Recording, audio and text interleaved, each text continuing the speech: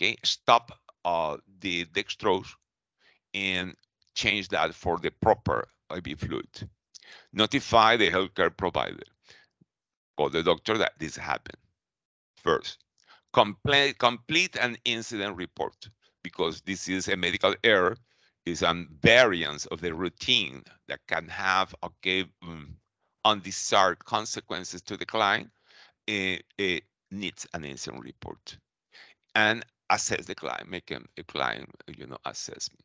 So if you work with this question, your anchors, and you have the word first, what do you think should be done first on this?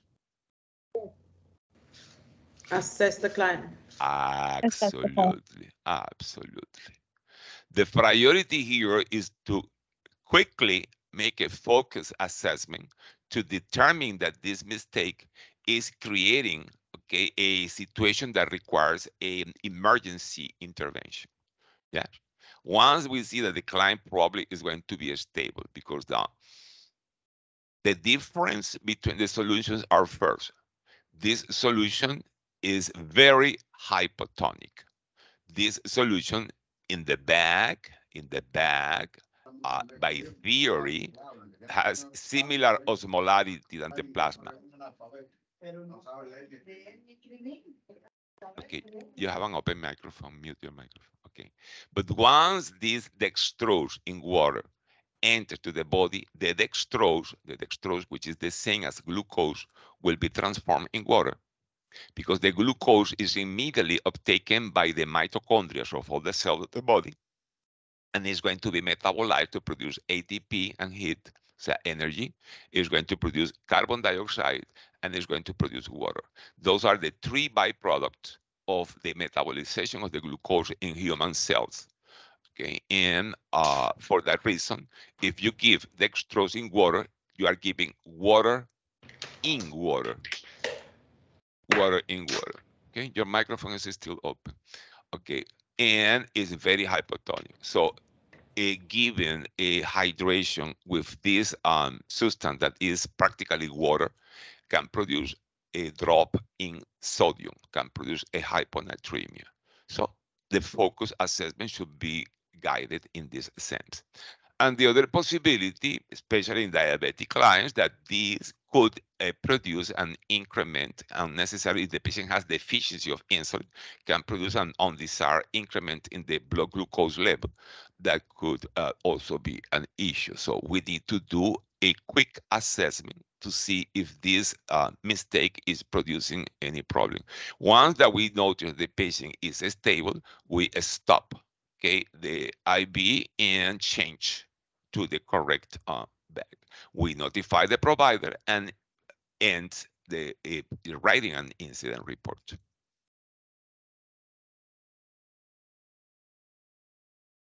The nurse is caring for a client in the first stage of labor and observe that a segment of the umbilical cord is visible in the vaginal opening after rupture of the client's amniotic membranes. Usually it happens, this prolapse of the cord happens when the membranes break. Which of the following actions should the nurse take? We don't see first, next, etc. So we need to probably have only one right answer because we need to look for one right answer. Instruct the client to lie on her left side. Attempt to place the umbilical cord back into the uterus. Assist the client to a knee chest position and administer an intravenous tocolytic agent. Tocolytic is the word that we need to know. Maybe some of us don't know, doesn't know what is tocolytic. Tocolytic is a medication that stops the uterine contraction. Okay, so this is a tocolytic, and you need to know that tocolytics are medication used to stop the contraction of the uterus. The client is already in the first stage of labor, so he's already in labor, and even has already the membranes broken. There is no indication in this moment of using a tocolytic agent. Tocolytic agents are used when the patient has, for example, a early pregnancy and have a threat of miscarriage. So a threat of having a miscarriage. Or tocolytic agents could be used if the client is having a a premature labor that should be postponed. Okay, this is the main use of the tocolytic agent. Okay? Tocolytic agents include the calcium channel blockers, includes the terbutaline, and includes the magnesium sulfate. Magnesium sulfate is a tocolytic, it stops the contraction. Okay, Nietzsche's position is a position where the woman is going to be placed on her knees, okay, on her knees, okay, on her knees, but then the chest is going to be against, okay, the the mattress, okay, the mattress, okay, and uh, if the umbilical cord, if this is the uterus, or this is the uterus, and this is the vagina, okay, the vagina, and here's the head of the baby, and the umbilical cord is protruding. The umbilical cord is protruding here, okay? So you are going to push the umbilical cord back into the uterus. It was say here, attempt to place the umbilical cord back into the uterus. And the other option is to make the client supine, but resting on her, on her left side. No? So it's going to be turned to her left side, no, left side in this position. Those are the four options. Okay. What is the answer of this question? Which number is the answer? 2. 2. Number 2. Okay. If you select number 2 in the test, you are going to be in a problem. Okay, are going to be in a serious problem with the test because it's absolute contraindicated. So now it was mentioned by some of you of us. We need to to talk about this. Okay, the uterus. Okay, the uterus. Okay, it is in this situation is already partially open, so there is some level of dilation. the the the baby is here. Okay, the baby is here, and the baby has the umbilical cord. The head of the baby is here, and the umbilical cord. Okay, the umbilical cord is at the moment that the membranes were broken. The umbilical enter here, and then the umbilical cord is protruding here in the vagina. Okay, it protruding here in the vagina, and the umbilical cord should be, connected to with the placenta, which is the organ that is obtaining the blood and the oxygen that the baby needs to be alive.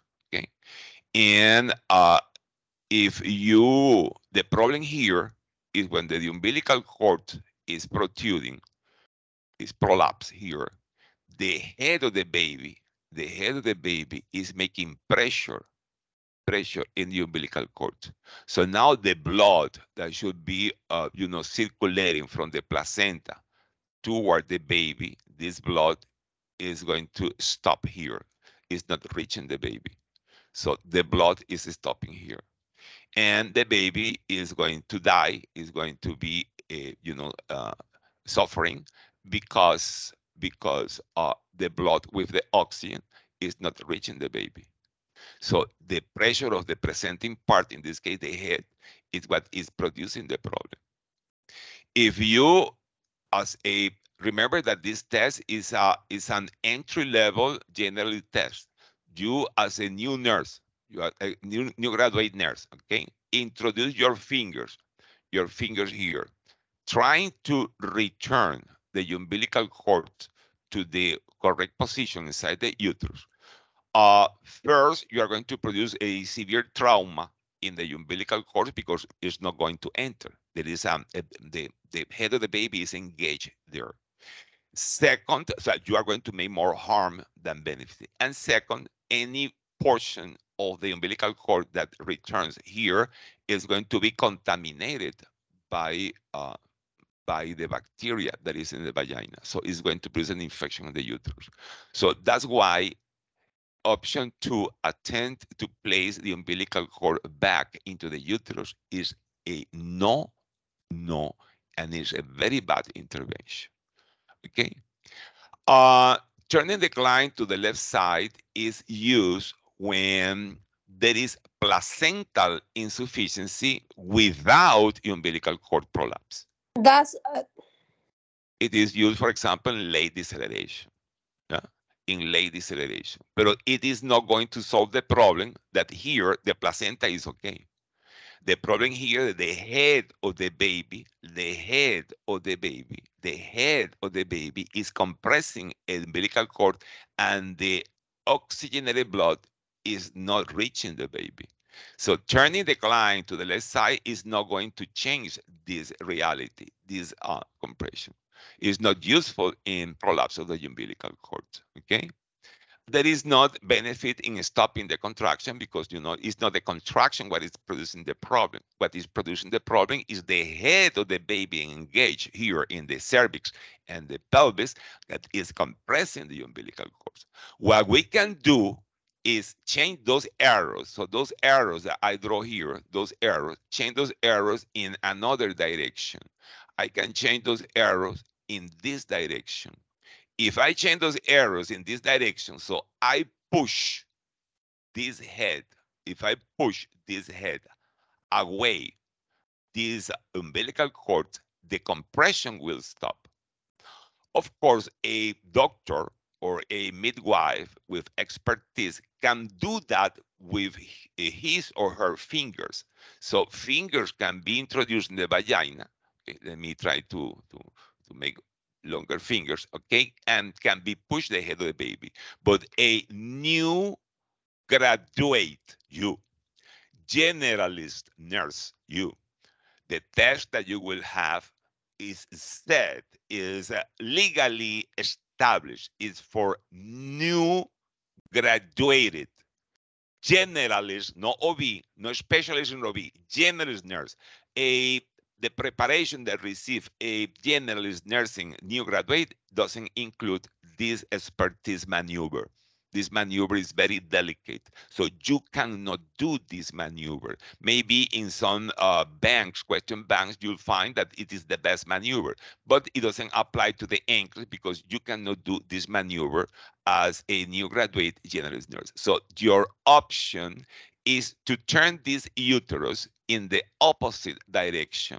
So if you put the mother, okay, with the butt up, okay, in this knee position, no, with the butt up in this knee position, okay, in this knee position, okay, the uterus will be turned upside down.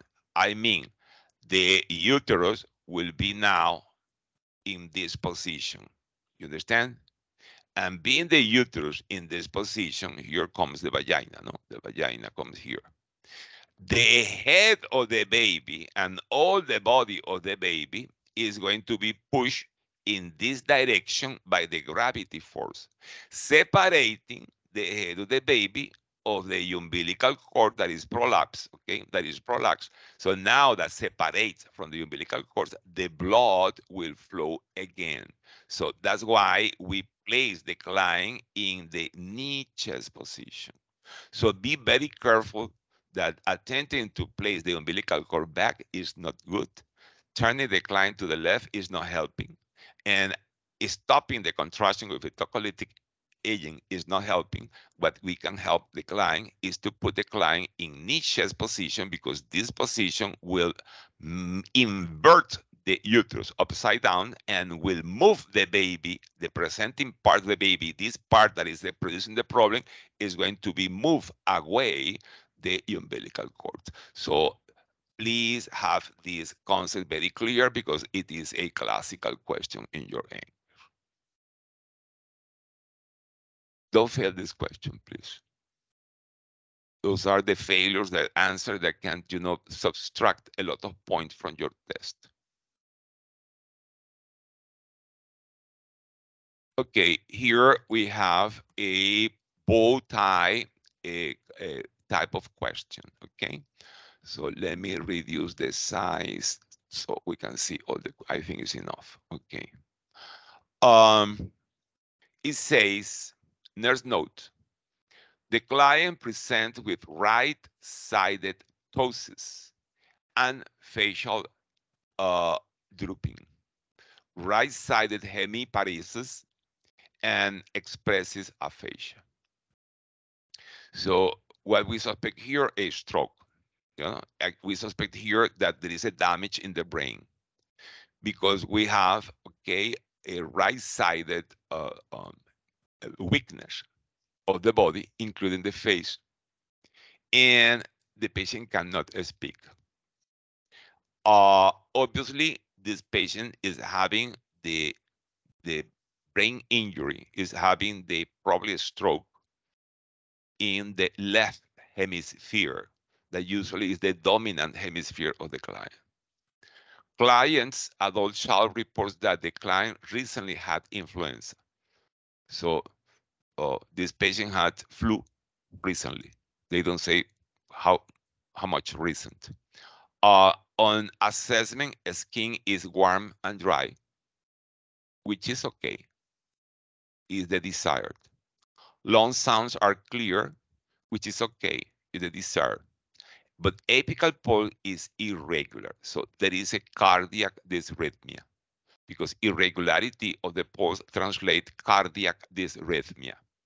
Okay, considering the age of the client, 79 years old female, okay, this cardiac dysrhythmia associated with a stroke probably is an atrial fibrillation because we know that atrial fibrillation is the most common dysrhythmia in all people. Second is the dysrhythmia that produces a very irregular pulse. And third is the dysrhythmia that produces a stroke because sends clots to the brain, embolism. Vowel sounds are active in all quadrants, which is okay. Client is incontinent of urine 2 times in the emergency department. So it looks like it's a new onset incontinence. Adult child report that the client is typically continent of urine. So it is something new. Okay, the client as part of the disease is presenting urinary incontinence. Capillary refill of 3 seconds, which is okay. Peripheral pulses palpable 2 plus, which is the normal. The normal intensity or strength of the peripheral pulse is 2 plus. Vital signs 97.5, which is okay. Pulse 126, which is elevated. So this dysrhythmia is associated with increased heart rate. The respiratory rate is normal, and the blood pressure is high, especially the systolic blood pressure. So the client is having a hypertension. Pulse oximetry reading on room air is 90%. Is low. Is low. Not critically low, but is low. Okay. So summarizing, we have a client with a stroke left hemisphere with aphasia and a right hemiparesis. We have a client that is having dysrhythmia, probably an atrial fibrillation with rapid heart rate. And we are having a client that for no well understood reasons have a decrease, not critical, but decrease, okay, O2 saturation. And the detail that the neurological event has changed the client's incontinent. Let's see if we can find history and physical. History and physical, here is. Neurological. History of a stroke 2 years ago. It's the second one. Cardiovascular. History of hypertension. This is the other one that we forgot. The client has hypertension. Of hypertension, atrial fibrillation, hyperlipidemia. Okay, those are all risk factors for a stroke. Gastrointestinal, history of gastrointestinal bleeding 2 months ago. So we need to be very careful because now the client is in stress and the medication will reproduce a GI bleeding. Endocrine, history of diabetes mellitus, oh my goodness, for 30 years. A type 2 diabetes mellitus for 30 years. Okay, so we need to be careful with that. And influenza 3 weeks ago. The relation of the influenza and the present disease is not clear, but could be have a relation with the hypoxemia. Let's see. Laboratory results. Random serum glucose 76.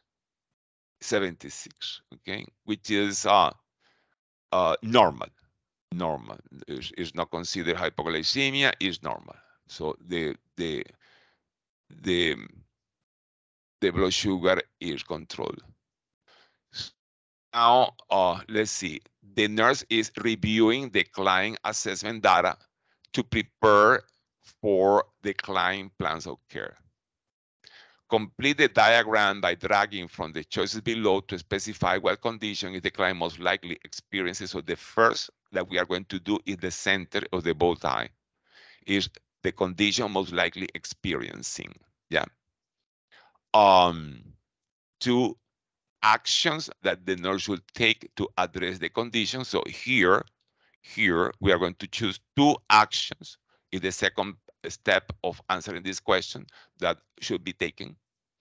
And the last two parameters the nurse will monitor, so for the follow-up, for the ongoing monitorization of the disease to assess the client progress. So the diagnose, this is diagnose. Okay, here we have the assessment. We read all the assessment. Remember the nursing process: assessment, diagnose, then the plan. Okay, the planification with goals and planning what to do, then carrying out intervention. See, after planning, action to take, and then evaluation of the intervention. So first we do the diagnose, the center, then we move to the pertinent interventions that have been planned, and then we evaluate the consequence of our intervention and the evolution of the disease. So this is the philosophy of those questions. So let's choose for the center which diagnosis is the most probable. Bell's palsy, no. Hypoglycemia, no. It's ruled out by the glucose. Ischemic stroke, yes. UTI, we don't have evidence of UTI. We only have evidence the patient is incontinent. So we are going to choose to move ischemic stroke. So this is going to be moved here in the real test. So now let's see two actions that could be pertinent for this specific client based in what we found and the diagnosis the patient had. We have administered oxygen at 2 liters per minute via nasal cannula. Considering that the patient is having a hypoxemia and the brain tissue is having hypoxia, could be a possible intervention. Request a prescription of oral corticosteroid. We never heard that in ischemic stroke, an oral corticosteroid would be indicated. So this is not related. Insert a peripheral venous action device. I'd like to have a peripheral venous action device in this client in case of an emergency. So I'm not yet deciding, but I like to have a peripheral venous action device. Obtain a urine specimen for urine analysis and culture and sensitivity. It could be indicated, but it's not a priority in this moment. If I need to choose between that giving oxygens and having an IV access, testing the urine for a possibility of urinary tract infection because the age of the client, okay, can wait. It's not a priority. So I prefer the other one. Notice that we don't have in the assessment nothing that suggests infection, urosepsis, or urinary infection. That's why it can wait. Request an order for 50% dextrose in water to be administered intravenously. This is used when there is hypoglycemia and the patient doesn't have hypoglycemia. So we are going then to move these and these to these positions. And then let's monitor the evolution of this client. We have all parameters that should be monitored. No, we have the urine output, the temperature. The temperature is no priority. Okay, we need to choose two parameters. The temperature is not priority because we are not dealing with an infectious disease. Neurologic status is important because the patient is having a stroke. Serum glucose level is important because this patient is diabetic, but is having a well-controlled diabetes. Electrocardiogram is important because the patient is having a cardiac arrhythmia. Temperature is not pertinent. And urine output is important, but is not a priority because the client is not having fluid volume deficit, hypovolemia, or renal disease that requires a monitorization of the urinary output at this moment. So need to be between this. So no doubt that neurological status, because the main problem of the patient, need to be monitored. So now choosing between the glucose level that looks to be perfectly controlled and the electrocardiogram that is evident that the patient has a cardiac arrhythmia, that we assume that is an atrial fibrillation, but we don't yet have confirmation. Choose between these two. I leave the serum glucose for later, and the priority is going to be monitor the neurological evolution and monitor the cardiac arrhythmia. Do you agree with me? Yes, Professor. Yes. So Professor. we already practiced this kind of question before, at least with some of you, and we concluded that are fair, no, are relatively easy questions. Yes. The secret is to have the correct diagnosis. So this first step is vital to have the bow tie correct, because mistake at this level, of course, are going to take you to select incorrect actions or incorrect parameters to evaluate. Remember that these questions tends to give you partial credit. So you can have this correct, maybe you have one of these wrong and one of these wrong, then you lose 2 points. But if you commit a mistake in this first step, probably you will choose wrong action to take and wrong parameter to monitor. So that's why it's so important, the correct diagnosis. Nevertheless, as far as has been seen in the NCLEX page related questions, both example of questions, and also the one that have been practicing in ATI, as far what I think are very fair questions that with the knowledge that you have, the average knowledge that an MRU student have, can perfectly survive with this bow tie question. The bow tie questions are part of the new generation questions. Okay, remember they are going to have like less than 20% of your test is going to be new generation. Around 80% is going to traditional questions, more or less. It's variable. It depends on how many questions you are going to answer in your test. But it's more or less the proportion, more or less the proportion. Okay, new generation around 20%. Okay, the traditional question, the question that have been all time, okay, 80%.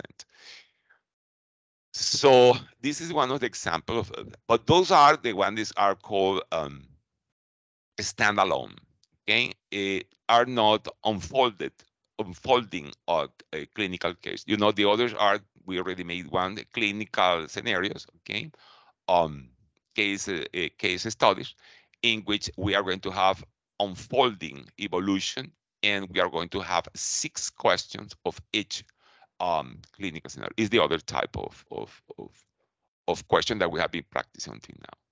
But this is if you have a bow tie, okay, you have a standalone question, bow tie. Is this the strategies that I suggest you to do to answer this type of question? ATI have a good question of this type, your ATI.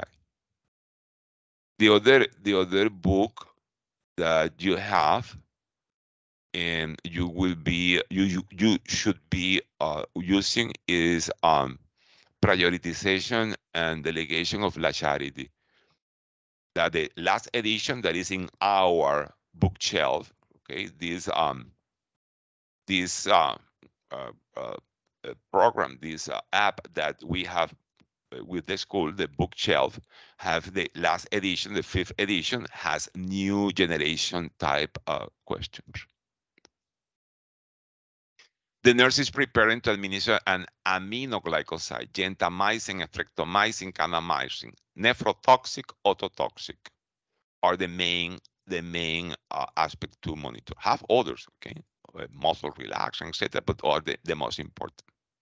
Which of the following lab test results should the nurse review before administering the medication? So probably it's creatinine, no? Serum electrolytes and serum uric acid. Guys, don't confuse uric acid with urea. Urea is different from uric acid. Urea is measured with the blood BUN, urea nitrogen, blood urea nitrogen, and it is elevated in renal problems, in renal disease, in renal insufficiency.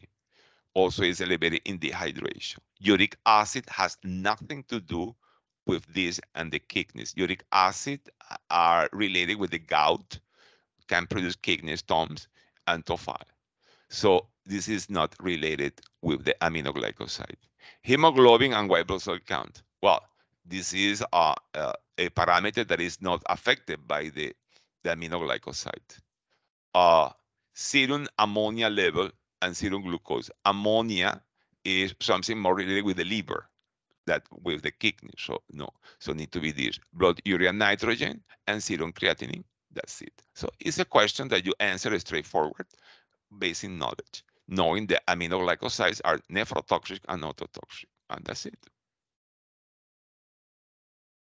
The nurse is talking with a client who is scheduled for endoscopic retrograde cholangiopancreatography, ERCP. This procedure is frequently tested in NCLEX. This procedure has been taught to you in your MedSearch class. Is in the syllabus of MedSearch class. In the second MedSearch class, the second time that you take that, in 2 hours as an outpatient department.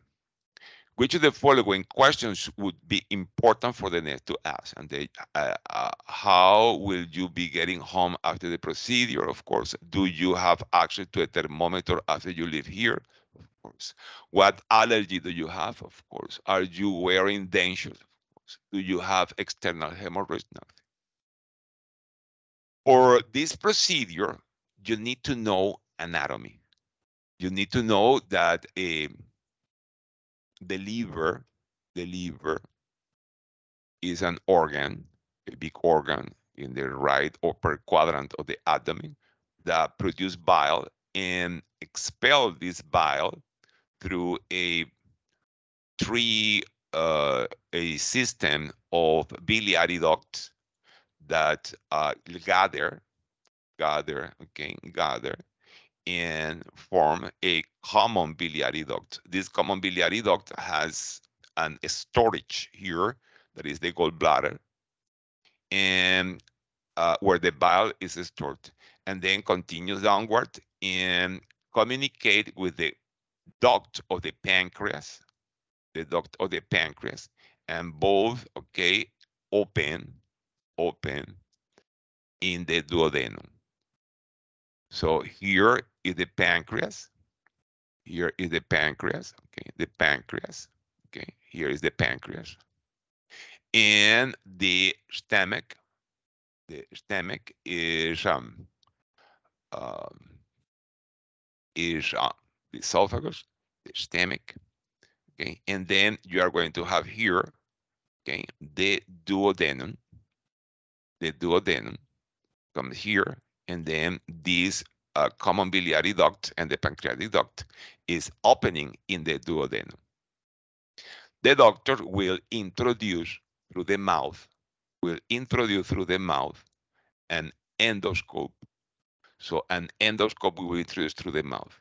To introduce an endoscope of the mouth, the patient needs to give consent. The patient needs to be NPO.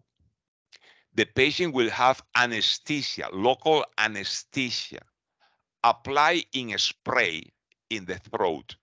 And this is going to inhibit the protective reflexes that prevent aspiration. Both protective reflexes are evaluated with the gag reflex. So the gag reflex is going to be canceled and null.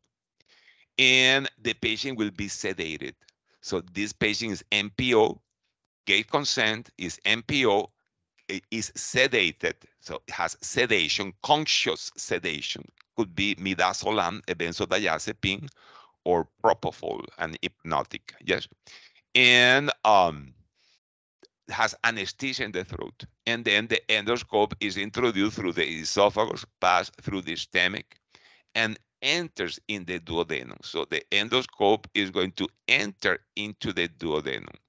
Once the endoscope is in the duodenum, is going to produce a catheter that enters in the common biliary duct. And once there, is going to inject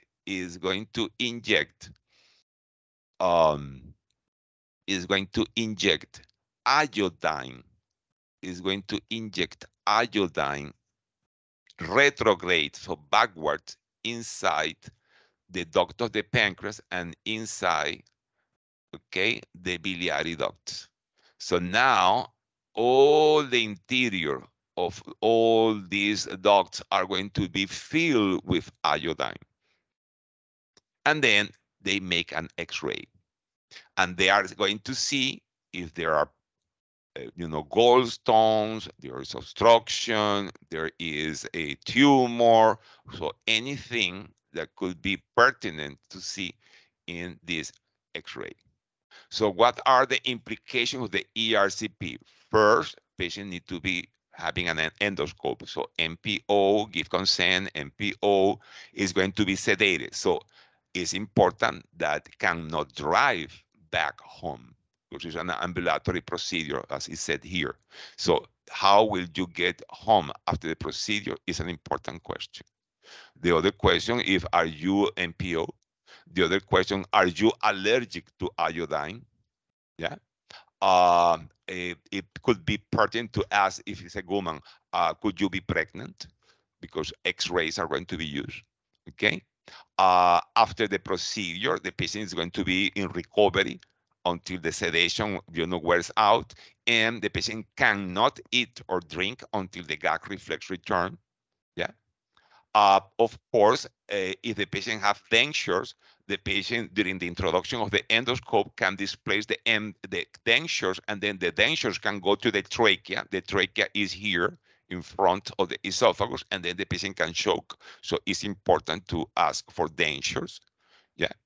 And after the procedure, when they remove the endoscope and they ended, okay, the procedure, you need to know that this manipulation, this, touching, this disturb that occurs in these internal ducts can produce one infection, because you are coming from outside, going through the mouth, going through the throat. This is flora there, the esophagus, the stomach, and then you are going to enter in a sterile area. Two, you can have bleeding because trauma, biopsies, etc., can produce bleeding after the procedure. And three, very important, and I had this question in my ankles. Okay, I think it was in the LPN ankles. Okay, you can have inflammation of the pancreas. You can have abdominal pain because pancreatitis, because this manipulation of the pancreatic duct can produce pancreatitis. Is rare, it's a remote possibility, but nurses need to be aware that after the procedure, pancreatitis, and after the procedure, the client should be monitored for potential complications that include aspiration until the gag reflex return, recovery of the consciousness after the sedation wears out, but not allowing the patient to drive, monitorization of signs of infections that is mainly monitored with the temperature, so it is pertinent, monitorization for bleeding, which is monitored with the vital signs, and monitor of potential pancreatitis, which is monitored by the presence or not of abdominal pain. So this is the complication that need to be monitored. Hemorrhoids have nothing to do with this part of the GI system. Hemorrhoids are too far, okay, of this to concerning, okay, the client. So ERCP is this procedure. They say endoscopic. Why it's called endoscopic? Because they do endoscopy. You know that this is endoscopy when they introduce a tube with a fiber optic and they can see the interior of the organs. Retrograde. Why is called retrograde? Because they inject the iodine backward against the normal flow of the bile and the pancreatic juice. And when we introduce something backward, okay, it's called retrograde. It's like driving back, no, going back. Cholangio, because all this biliary tree is denominated is called cholangio, okay, cholangio, and pancreato because this is the pancreas. So you see the biliary duct and the pancreas and an X-ray graphy. That's why it ends in graphy. So that's why it's called this way, and this is what is done in this procedure. That's why they are exploring, if you know the procedure and understand that they can change the options. They can put a gag reflex monitorization. They can put a need of consent. They can put, okay, many other alternatives that I mentioned before, bleeding, pancreatitis, etc. Are we good? Can I move? Professor. Okay. The nurse is assessing a client who had cardiac catheterization 2 hours ago. The most common approach of cardiac catheterization is through the groin, the femoral artery.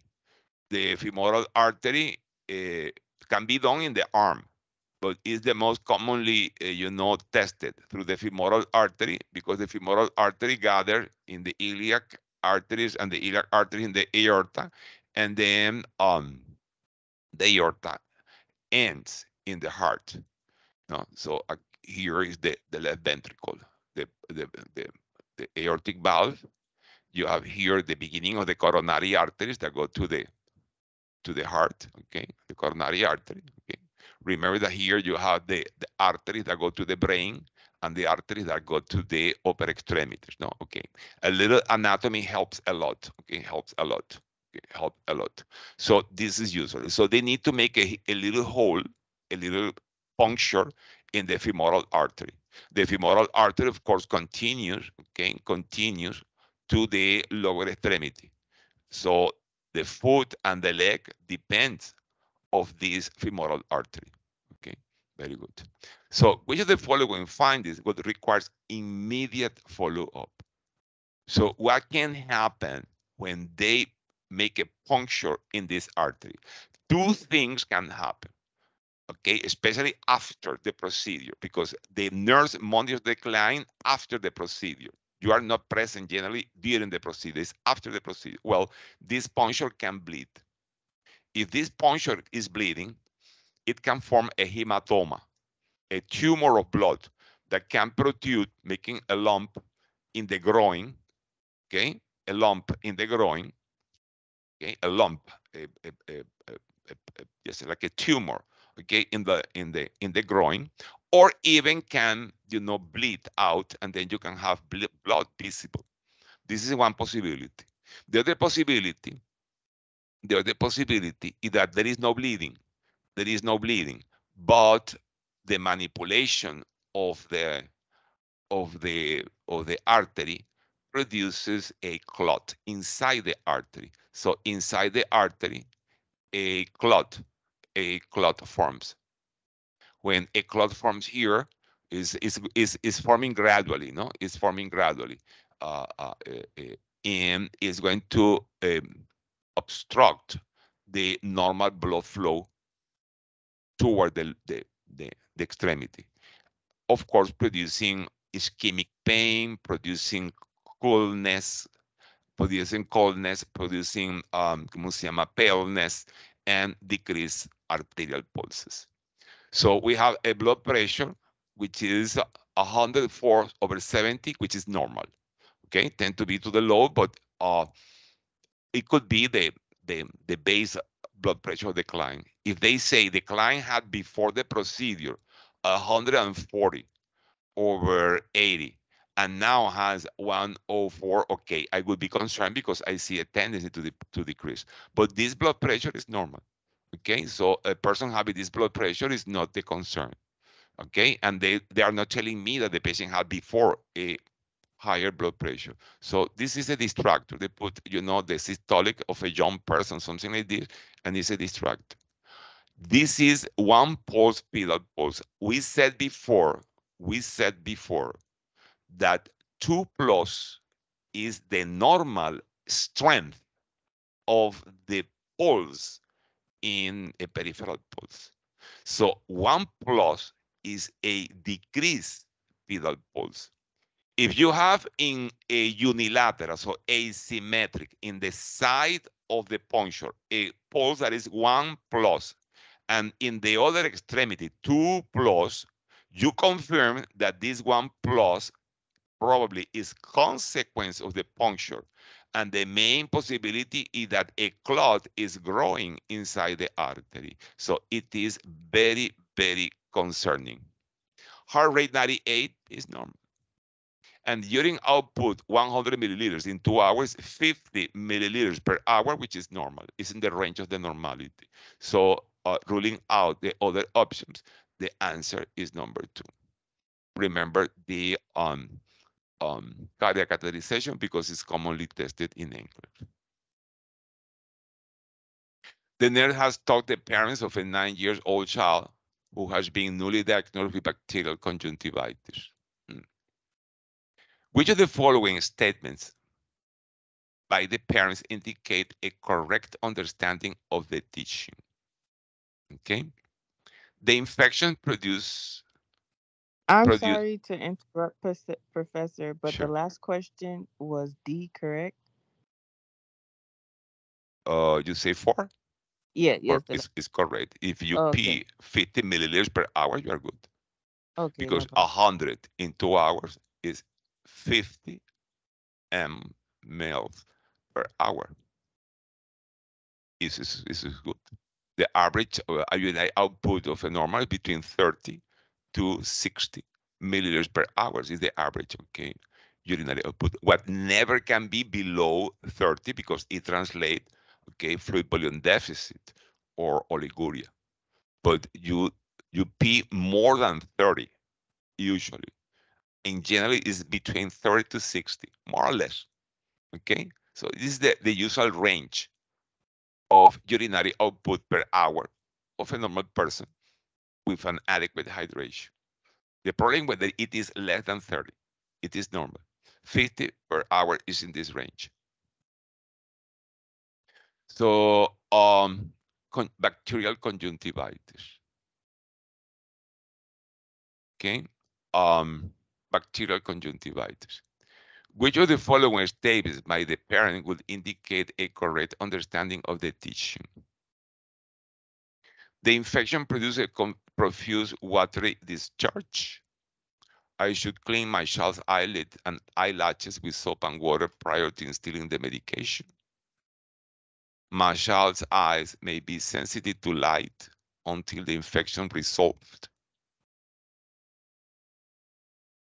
The prescribed corticosteroid eye drops should be used for 1 week.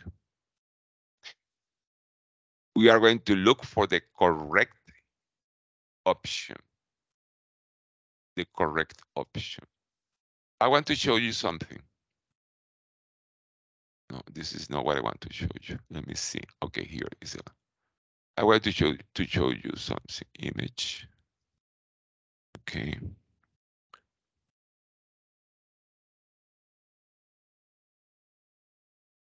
Okay, I want to show images of bacterial conjunctivitis. Okay. The bacterial conjunctivitis produces mainly a purulent, thick secretion in the eyes. Okay. Is a very thick secretion, okay, in the eyes. It's different from the classical pink eye that produce a watery, okay, secretion. The bacterial conjunctivitis produce a purulent secretion. The viral conjunctivitis that makes the pink eye produces a watery, okay, clear thing.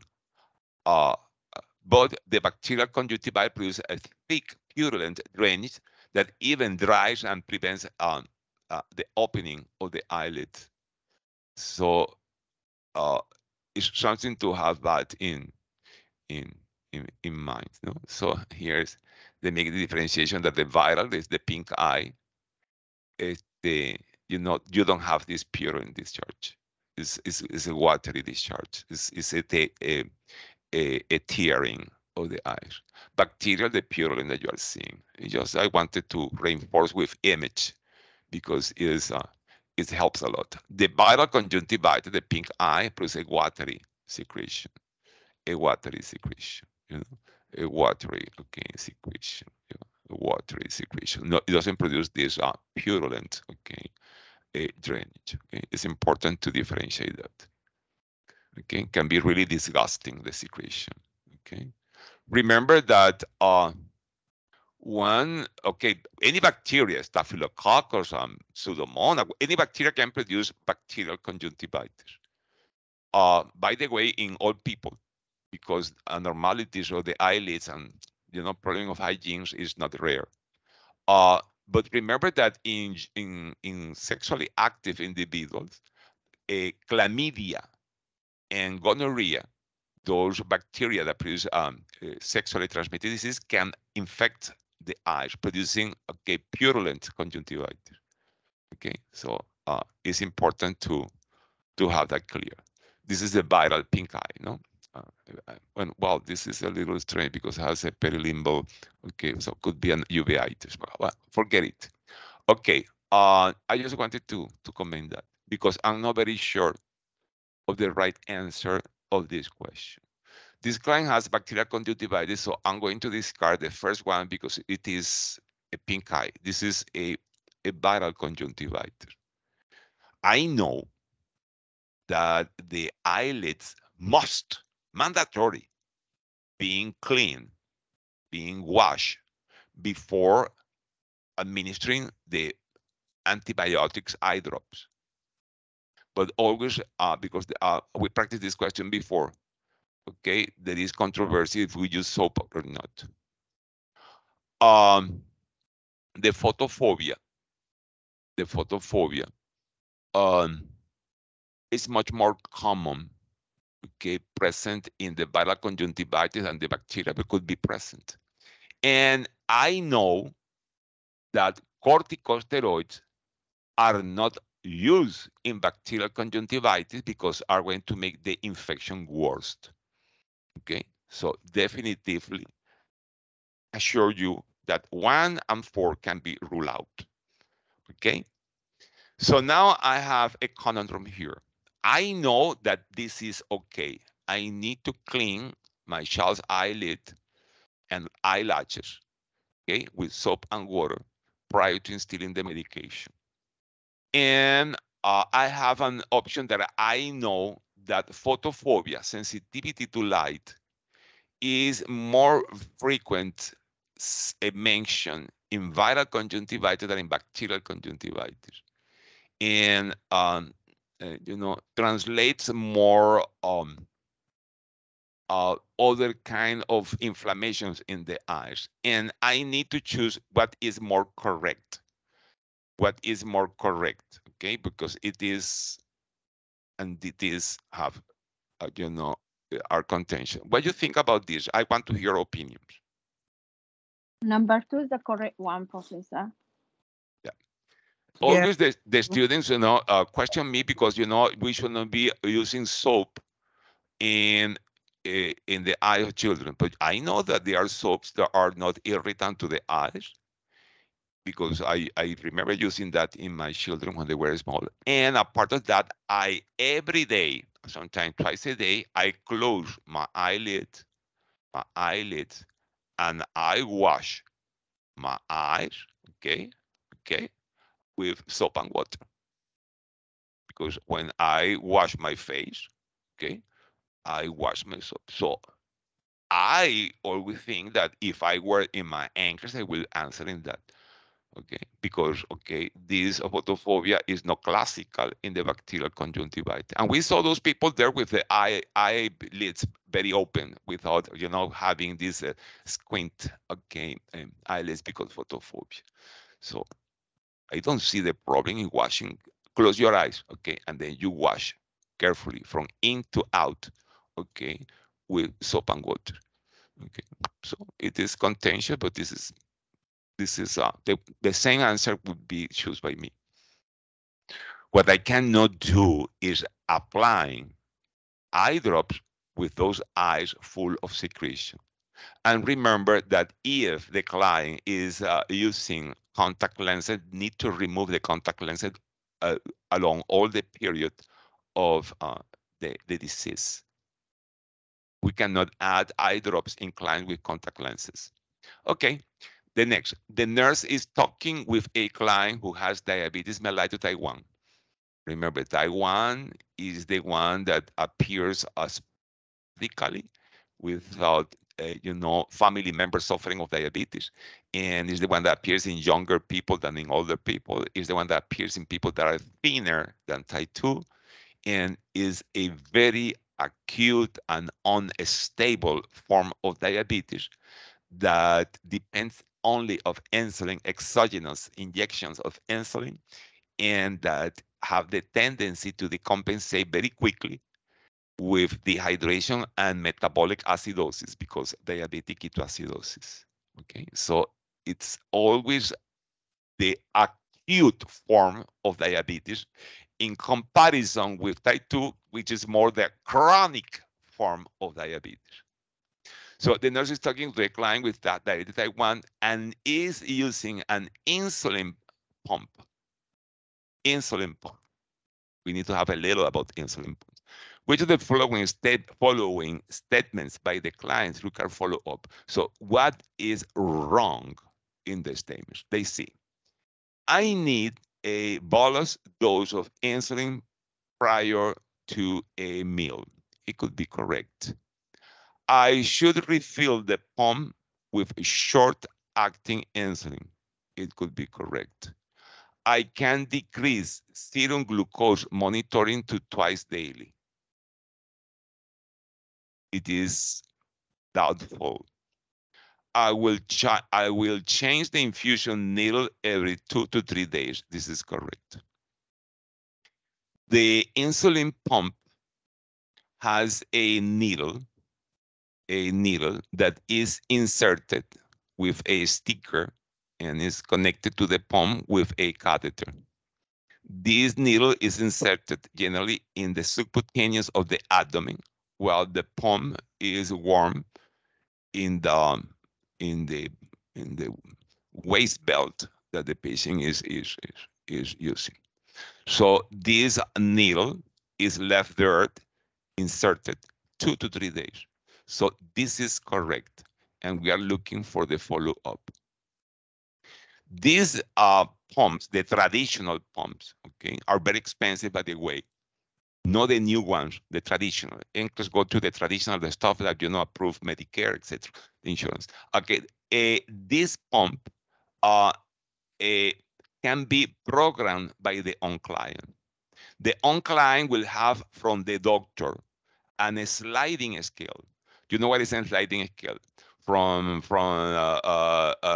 70 to 110, 110, zero insulin. From 111 to 130, 3 units of insulin. From 131 to 160, 5 units of insulin. 165 to 200 or 190, 7 units, and this way on. Yeah, this is a sliding scale. The client has in this insulin pump a rapid acting insulin, usually Lispro or Aspart, is a rapid acting, but could be also regular, and before each meal, so the client should be having breakfast, snack and mid morning, lunch, a snack and mid afternoon, a supper, and a snack before bed. Before each meal, the client must check the blood glucose minimum 5 times per day. Minimum 5 times per day. This is the usual, okay, in clients with type 1 diabetes.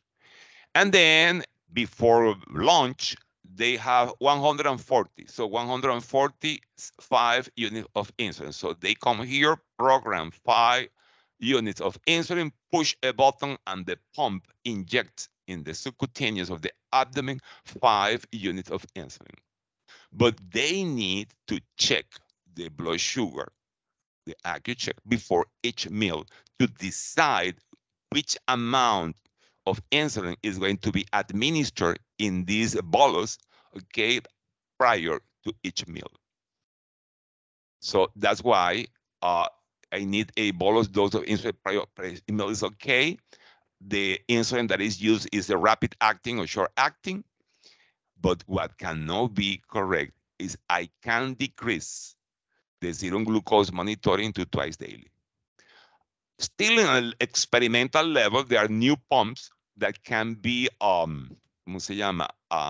Checking continuously the blood glucose of the clients. Okay, yes, probably you heard that. It is not in NG-Nclex. NG-Nclex is not with experimental last minute or last time new devices. It's the traditional device. So the patient that have a traditional insulin pump should be checking the blood glucose before each meal to decide how much is going to be the bolus of insulin prior to a meal. Is clear that? Anybody has doubt? Are we okay? No, we good, Professor. Okay, you got the idea. The nurse, by the way, other options that have been in NG-Nclex about insulin pump is one is expensive. Okay, those insulin pumps are expensive. Can be used in type 1, but also can be used in type 2. There are some clients with type 2 that have very difficult to control diabetes. And it's not true that is exclusively used in type 1. It's not true. Can be used in type 2. Even can be used in gestational diabetes. Okay, so this is another question have been NG-Nclex. The other question that have been in NG-Nclex is that this kind of pump decreases the risk of hypoglycemia. It's paradoxical, it's weird, no? But it's true. People that are using insulin pump have less episodes of hypoglycemia than people that are not using the insulin pump. The reason is that the control is better, okay? It's more stable. It's not this roller coaster that is classical in, you know, that you have hyperglycemia, then you inject a big dose of insulin, then you have hypoglycemia and you become happy and you have cake, and then you have again hyperglycemia and you inject insulin, and then you have hypoglycemia and you have 2 hamburgers, and you know, so this is the explanation for that. The nurse is caring for a client who is scheduled for a spinal fusion in 1 hour. This is a surgery that doctors, the orthopedics doctors, spine surgeons do in the vertebrae to manage pinched nerves, scoliosis, fractures, problems in the vertebral column in the spine, and problems of compression of nerves, etc. Okay.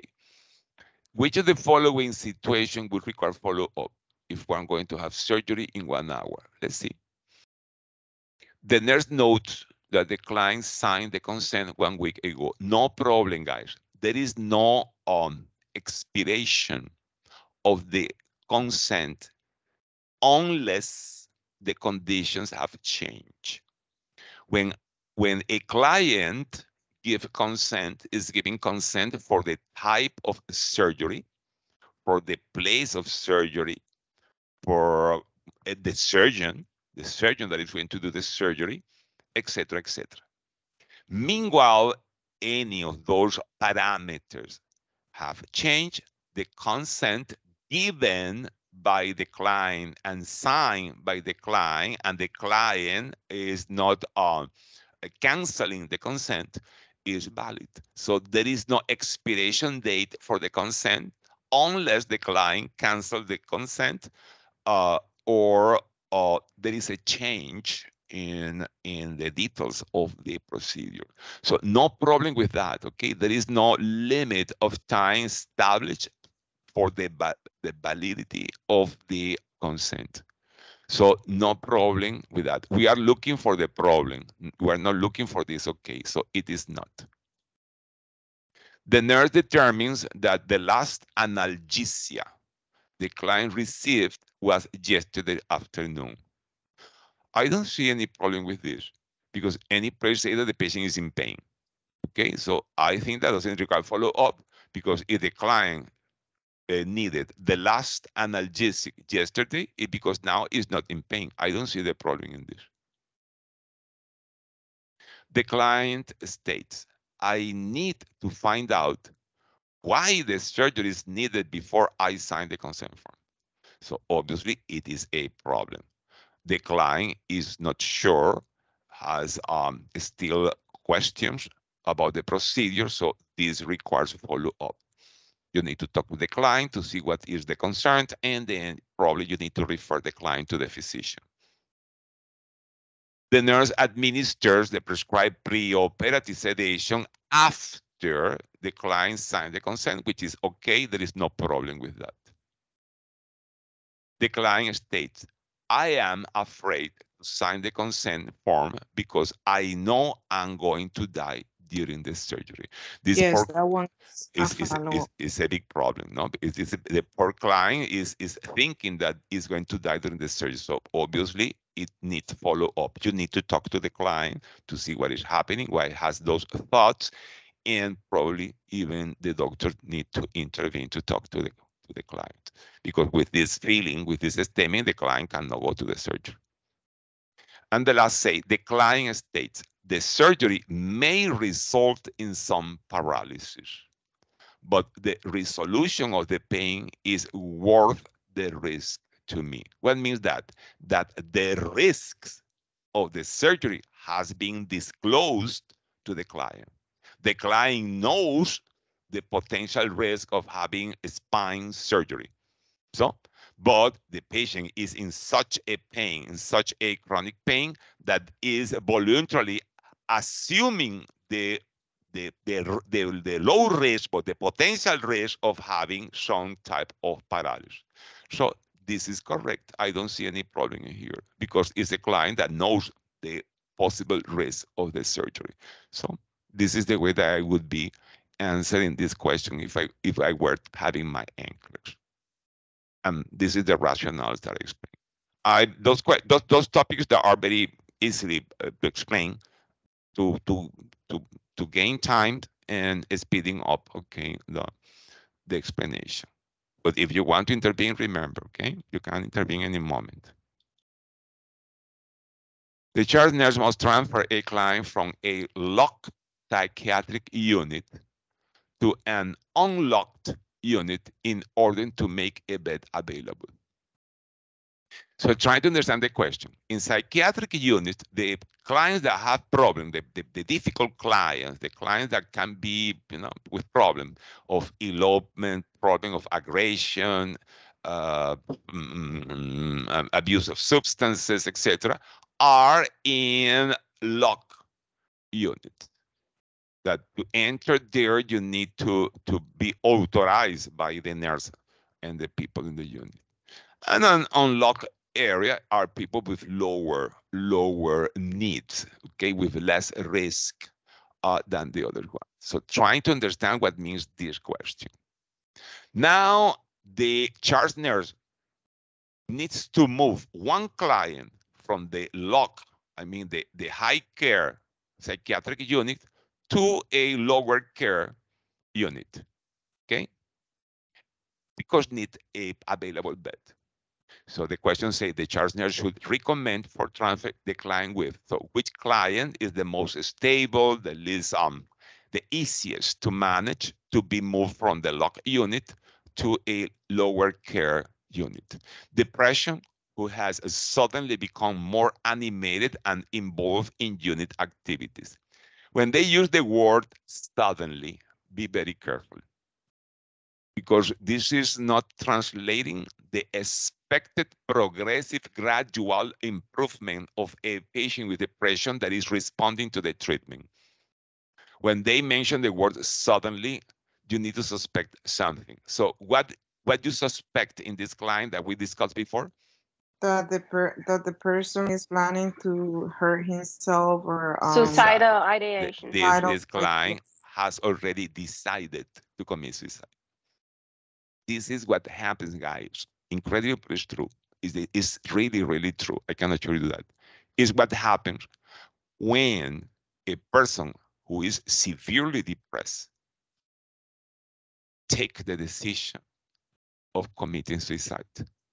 There is a sudden elation, a sudden improvement in the mood, because the patient is going to feel uncontrolled. The patient is going to feel that is free of suffering. When the patient decides when and how, is become suddenly, okay, elated, suddenly, improvement.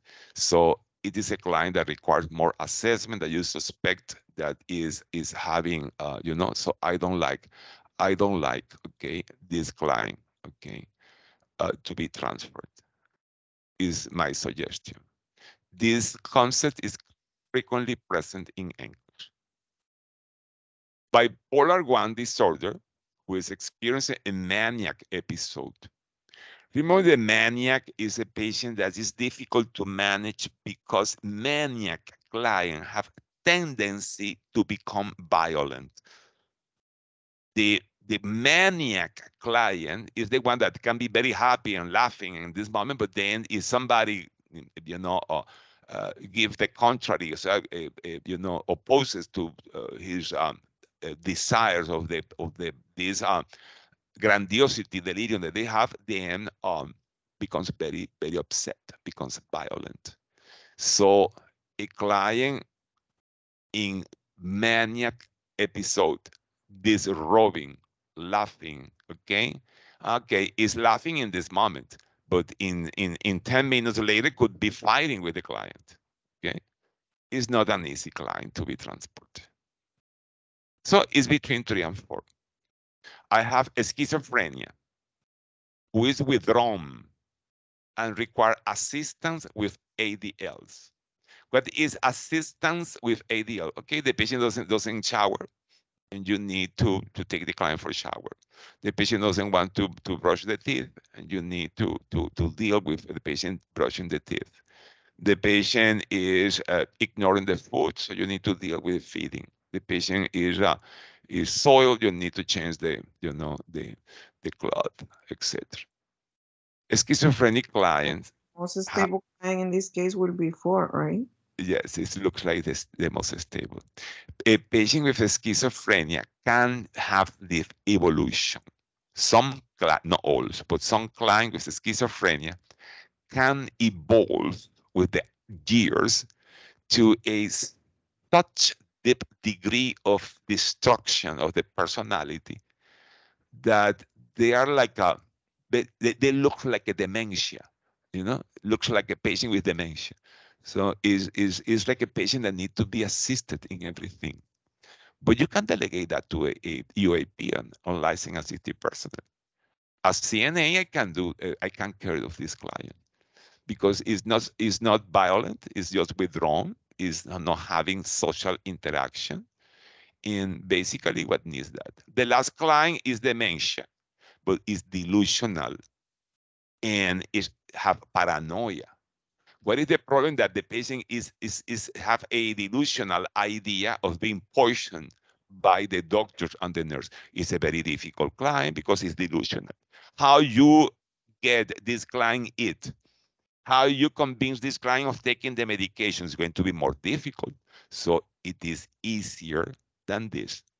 So I think that I'd answer this client and I'll assign this client to a CNA, and it's a patient that has not initiative or volition It is the term of this initiative. There's a motivation to to to do anything. Is basically negative symptoms, not positive symptoms. Negative symptoms is loss of stuff and need total care.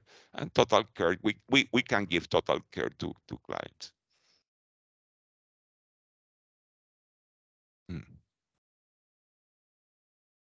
Let me review. No, okay, I think I can improve that here. Okay, yes. Okay, another new generation style of question, that is the new generation self-apply question. Okay. The nurse in the emergency department is caring for a 10 days old client. It's a baby. The flow sheet says, intake at 10, 480 formula. At 14, 60 formula. 18, 60 formula. So how many ounces is this between 3, 3.8, 24, 26? Oh my goodness. There is a lot of, okay.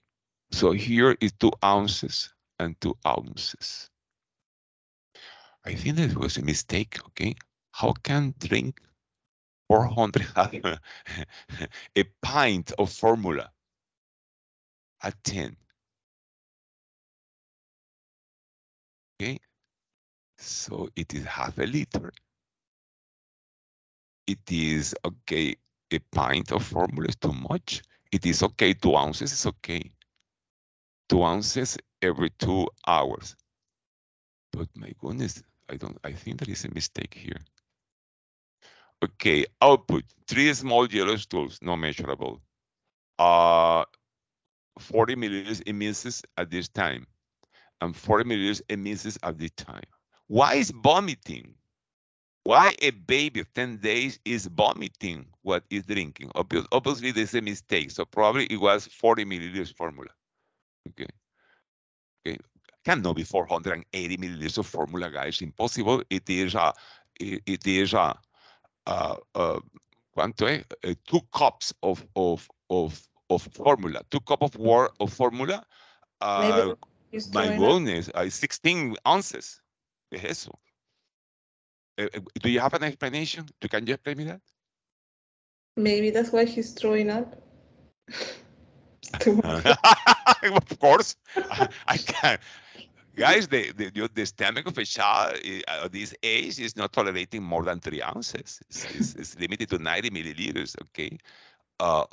You cannot have 400, you know? It is, my goodness, 2 cups of formula. It's impossible. So it is a mistake, and that's why throwing up. Yes, no, this throwing up in a baby of 10 days, I need to think in pyloric stenosis. I'm not sure. I have not yet, okay, reached this question. I haven't seen this question yet, okay? But I'm suspecting that the baby is vomiting after each feeding because pyloric stenosis probably. And here probably it was 48 milliliters. It's a mistake. Nurse's note. Parents report that the client has been vomiting after drinking each bottle of formula. Parent estimates the client is vomiting half of each bottle with each feeding. Client triaged. Vital signs, temperature is okay. Pulse is okay for a baby. Respiratory rate is okay for a baby. At 14, client experienced projectile. See, another factor that make me suspect pyloric stenosis. Projectile vomiting, which is characteristic of the pyloric stenosis, 30 minutes after drinking 60 milliliters of formula. Anterior fontanelle is soft and flat. If the baby is dehydrated, the fontanelle is sunken. Okay? If the baby is okay, the fontanelle is flat. Vowel sounds are hyperactive. Maybe it's the stomach fighting against the obstruction of the pyloric valve. 18, client experienced projectile vomiting 30 minutes after drinking 60 milliliters of formula. Abdomen is distended. Is the stomach with a distension. client is crying and inconsolable, but probably is I think that is crying because is hungry, because the poor child is vomiting everything and is not absorbing, so is having hypoglycemia. Okay, but okay, I don't know why there is relation. So I need to suspect with this scenario that the child is having pyloric stenosis. So the questions say, which of the following diagnostic procedures should the nurse anticipate the physician will order? Cellular apply. Barium enema, no, because I'm suspecting, remember, the pyloric stenosis, the esophagus is okay, the stomach is okay, but here the valve, the sphincter that communicates the stomach with the duodenum is too tight, and the food that the baby is drinking is not passing here, so that's why the baby vomits. You are going to have the stomach, okay, having peristalsis, trying to overcome that, and you palpate in the right side of the umbilicus. The umbilicus is here. This is the you palpate a olive-shaped mass, which is no more than the hypertrophic, okay, pyloric valve. The baby is at the risk of dehydration. The baby is at the risk of hypoglycemia and malnutrition because it's not absorbing, it's not passing to the intestine all the milk, is at risk of dehydration, is at the risk of electrolyte disbalances, is at risk of metabolic alkalosis because it's vomiting a lot, is at risk of aspiration because frequent vomits, okay, produce aspiration, and the baby needs a surgery. But before the surgery, need to be verified the pyloric stenosis. The barium enema definitively have nothing to do with this condition. An abdominal X-ray can show too little, but can be useful and can be ordered. It's not going to harm the baby. Can show a distended stomach because the stomach is full of air, and then you see the air in the stomach, and can rule out, okay, gas or distension of the intestinal loop. So it is okay. The other test that could be done is the abdominal ultrasound. The abdominal ultrasound is a good, good, good, good test to diagnose pyloric stenosis. Is the practically is the most commonly done test to identify the hypertrophic pyloric valve and localize the pyloric valve to make the little incision with local anesthesia, to make the little opening that they do, they cut some fibers of the pyloric valve that is just there under the skin. And this is a very easy, and at this age, in this moment, the surgery is done by the surgeon. So abdominal ultrasound is okay. Complete metabolic panel, okay? It includes electrolytes, includes glucose, etc. is indicated. The endoscopy, the esophagogastroduodenoscopy is not necessary to diagnose pyloric stenosis, only if there are doubts to that. So I prefer to leave that blank because it's not indispensable to do a esophagogastroduodenoscopy because it's an invasive method that requires sedation and is not indispensable to do the diagnosis. Okay, the endoscopy is not going to add any interesting information to what is seen in the ultrasound, which is not invasive and doesn't require sedation, etc. So this is what I know about this this pathology. So now this is a type of question where with the scenario you need to suspect a diagnosis. if you suspect the diagnosis and you know where is localized the pyloric valve, the hypertrophic valve, then you know this.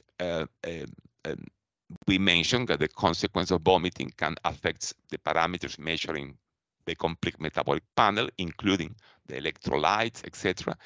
And abdominal ultrasound is the test of choice for this. The abdominal X-ray can give information to rule out other intestinal obstruction, etc. And because the esophagogastroendoscopy is not a routine in the pyloric stenosis because it's invasive, requires sedation, I prefer to leave that empty. Remember that that a wrong selection can cancel a correct selection. So it is a recommendation in those cases. The nurse in the emergency department is assessing a client with multiple injuries. Just a moment, guys. Note the note here. Okay. The nurse in the emergency department is assessing a client with multiple injuries that occurs as a result of a motor vehicle collision. So polytraumatized client. Which of the following findings should receive the highest priority? It is a question, of course, of prioritization. All the findings could be important, but one is the most important. Avulsion, injury of the left index finger. When you say this word, avulsion, is that almost, okay, all the finger has been severed.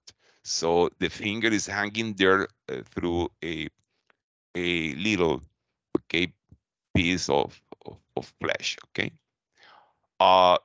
Deep laceration of the right forearm with blood oozing from the surface. Oozing is a little amount, a little drop, little trickle of blood coming out. It's not a massive hemorrhage.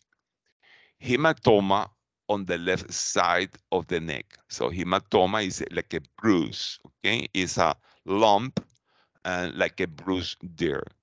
Open fracture is a bone that penetrates the skin and is protruding in the legs of the right tibia and fibula. What do you think is the priority here? 3. Number 3. Okay, I agree with you. Okay, they selected number 3. And I agree. I used to say, guys, you need to respect the neck because the neck is a very delicate area of your body that communicate your heart with your brain. You know, you have your head with your brain, then you have your neck, and then you have your trunk, and then here you have your heart. And you know that here in your neck you have 2 arteries that brings most of the blood to the brain, are the carotid arteries that are susceptible of being traumatized, of laceration in a neck trauma.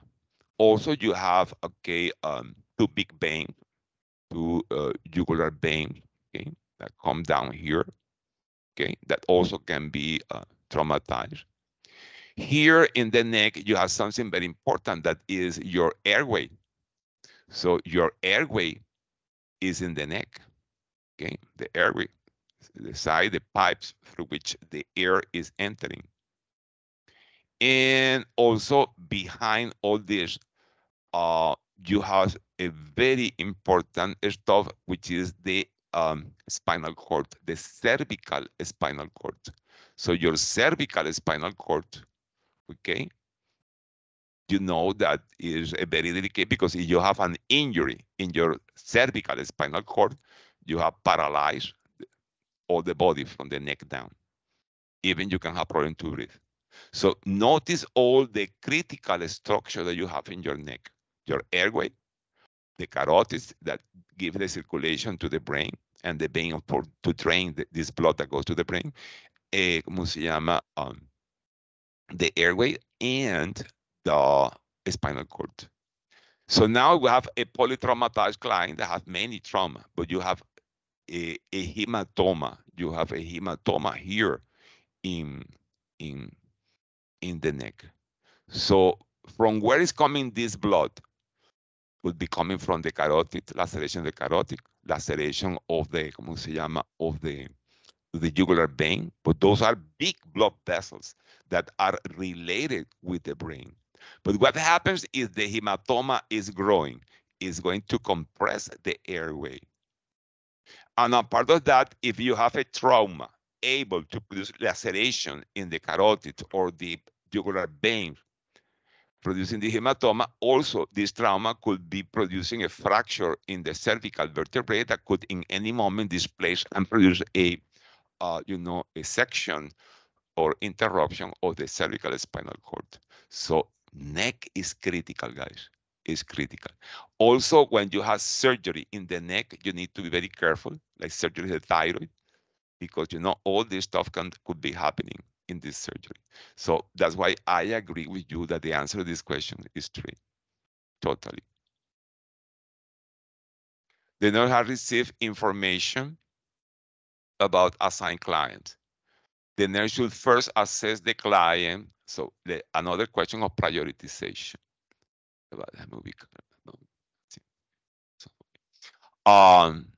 The nurse should first assess the client with multiple sclerosis who had an indwelling urethral catheter removed 5 hours ago and has not been able to urinate. So this client that have a neurogenic bladder, because multiple sclerosis frequently is associated with neurogenic bladder. A neurogenic bladder is a bladder that cannot contract efficiently to empty the urine, and sometimes requires indwelling catheter. But the client had a Foley catheter, but they removed 5 hours ago the catheter, and the patient has not been able to urinate.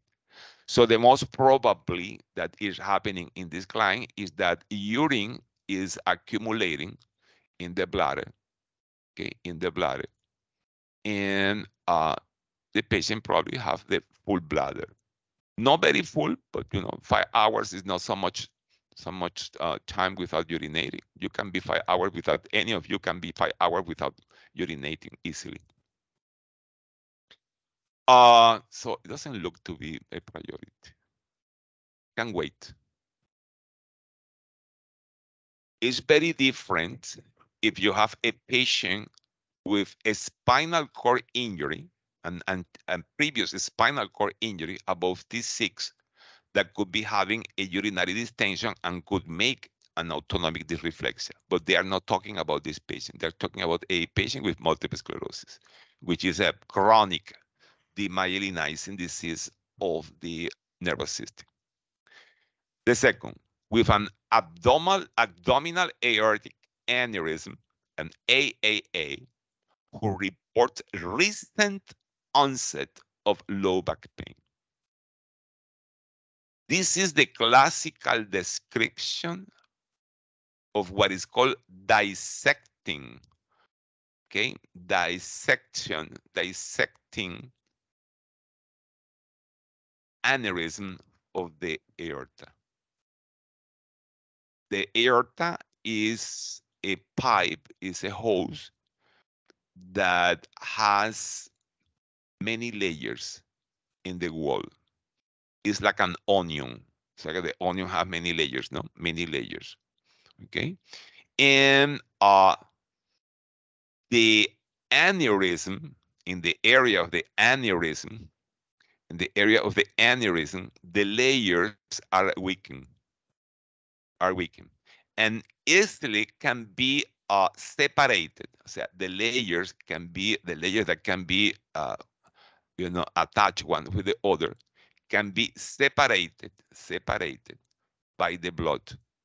And this separation, okay, of the layers, the walls, weakens even more the aneurysm, making an imminent risk of, bursting and a massive hemorrhage. This dissection, this separation of the layers of the wall of the aorta by the blood under pressure that could penetrate under the endothelium is very painful. But because the aorta is back in the abdomen, is near the spine, the vertebral column, the pain is felt in the back more than in the front, and radiates to the buttocks, to the butt, and to the thighs posteriorly. But it's a very intense pain. Is generally of sudden onset when the dissection starts, and you know, it's something very serious. I think that the answer of this question is this. Let me see the others. Patient who had a coronary artery bypass, okay, has an open heart surgery, a CABG, or, you know, they remove a vein of the legs and put that as a bypass in the coronary arteries that was partially obstructed. 2 days ago, so it has survived 2 days, so it's stable. And reports external pain with coughing, which is expected because the poor sternum has been open with a saw, with a butchery, a butcher saw, again, to see the heart. So it is expected. It is expected. Patient who has bacterial pneumonia and is requesting cough suppressant, so cough is expected. So obviously the answer is number 2. Be aware of the diagnosis of dissecting aortic aneurysm. Is a straightforward question. The nurse that cared for a client with chronic obstructive pulmonary disease who lost more than 10% of ideal body weight has been named in a lawsuit charging negligence. So this nurse has been sued, okay, because a patient with a chronic pulmonary disease has lost 10% of his ideal body weight while under the nurse care. So there is a duty, could be a breach of duty, and there is a harm. So let's see what could save this nurse. Which of the following entries in the client's medical record would help refute the charge of negligence? So what can protect the nurse of being liable, of having a breach of duty? Let's see. The client has been instructed to eat 3 large meals daily. I don't think so. The client has been encouraged to maintain a high-calorie, high-protein diet. I think it's the same. The client has been encouraged to drink fluid with milk to promote digestion. No, because it produces, anorexia. The client has been instructed to exercise 30 minutes before eating to improve appetite. Okay, eating 3 large meals in a patient with COPD is not recommended.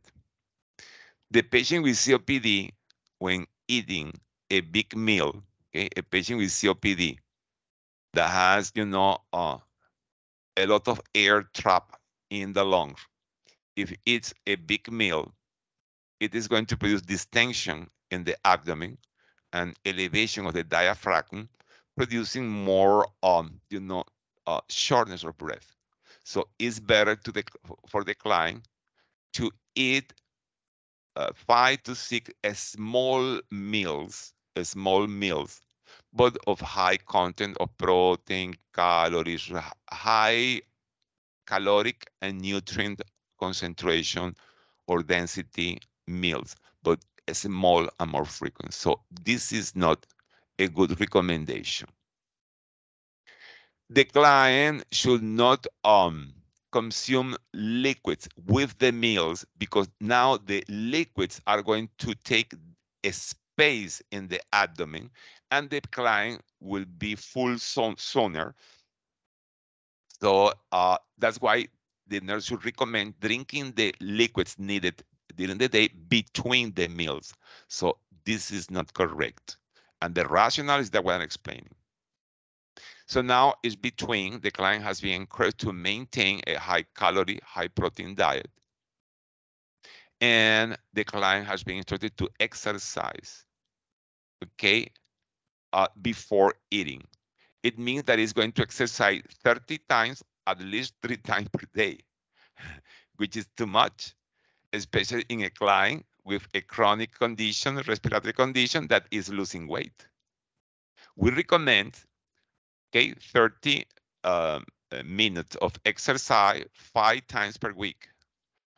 But it is every day exercising 30 minutes 3 times per week. So this is not logical because it's going to make the clients lose too much weight. So that's the strategy that I'm using to choose number 2 as the best option to document and could protect the client, the nurse, that the client's losing weight because the disease, not because the recommendations of the nurse. And the nurse cannot oblige the client to eat. So I think that number 2 is the best option. Any client with anorexia, any client that doesn't want to eat, you recommend small meals, but more frequent. Of course, the quality of the food is important, should be small meals, but high density of protein, calories, vitamin, nutrients in general. You don't recommend drinking liquids with the meals because now the patient is going to be full of liquid instead of food, you know? And you recommend the liquids between the meals. And, you know, even if exercise is okay, if you exercise before eating, the exercise is going to activate your sympathetic nervous system, and the sympathetic nervous system doesn't promote digestion. It's the parasympathetic nervous system, the one that promotes digestion. So the meals should be associated with rest, not with exercise. And the exercise promotes weight loss. Okay, so doesn't make sense. So that's why the strategy to choose number 2 has been that. So I insist in demonstrating you how I would be, you know, deciding, okay, options in a test, because sometimes we are not 100% sure what the question is about or what the options are meaning. But then if we carefully, okay, rule out what we know, we can, you know, reach the best possible answer. And this is the best strategy you can do, okay, in your test. The nurse is documenting care for a client who had peripheral venous action device inserted 10 minutes ago. Remember, peripheral venous action device is the one that nurses can insert in the forearm. Which of the following will be the best example of correct documentation for the nurse to include in the client's medical record? It is a client of question we very frequent in English. For documentation of something, which one is the best? 22 gauge catheter inserted in the right hand. Secure the site with paper tape to avoid skin tears. Infusion started slowly due to report of coolness at the site. Label site, tubing, and intravenous fluid bag. This is a routine. Those 3 options are routines that are not providing interesting information. The nurse that comes after you in the upcoming shift doesn't care about this routine, which is a BS documentation. Yeah, it's not helping. It's not giving information. What the upcoming nurse needs to know, the size of the catheter, because, for example, is in need, the client with transfusion doesn't work, so I need to take a new IV. and where this catheter is. So the best documentation is the one that is pertinent, the one that is precise, the one that is detailed, the one that is giving, pertinent and interesting information. The other ones are routines, okay, that is not providing any kind of interesting documentation. This is common sense. This is not knowledge. The nurse is caring for an assigned client.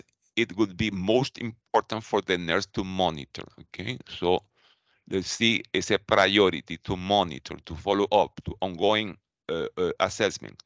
Serum lipase labels for the client with hypercholesterolemia. Right? The client with hypercholesterolemia, what you need to monitor is the cholesterol, not the lipase. Lipase is an enzyme that is present in the pancreatic juice.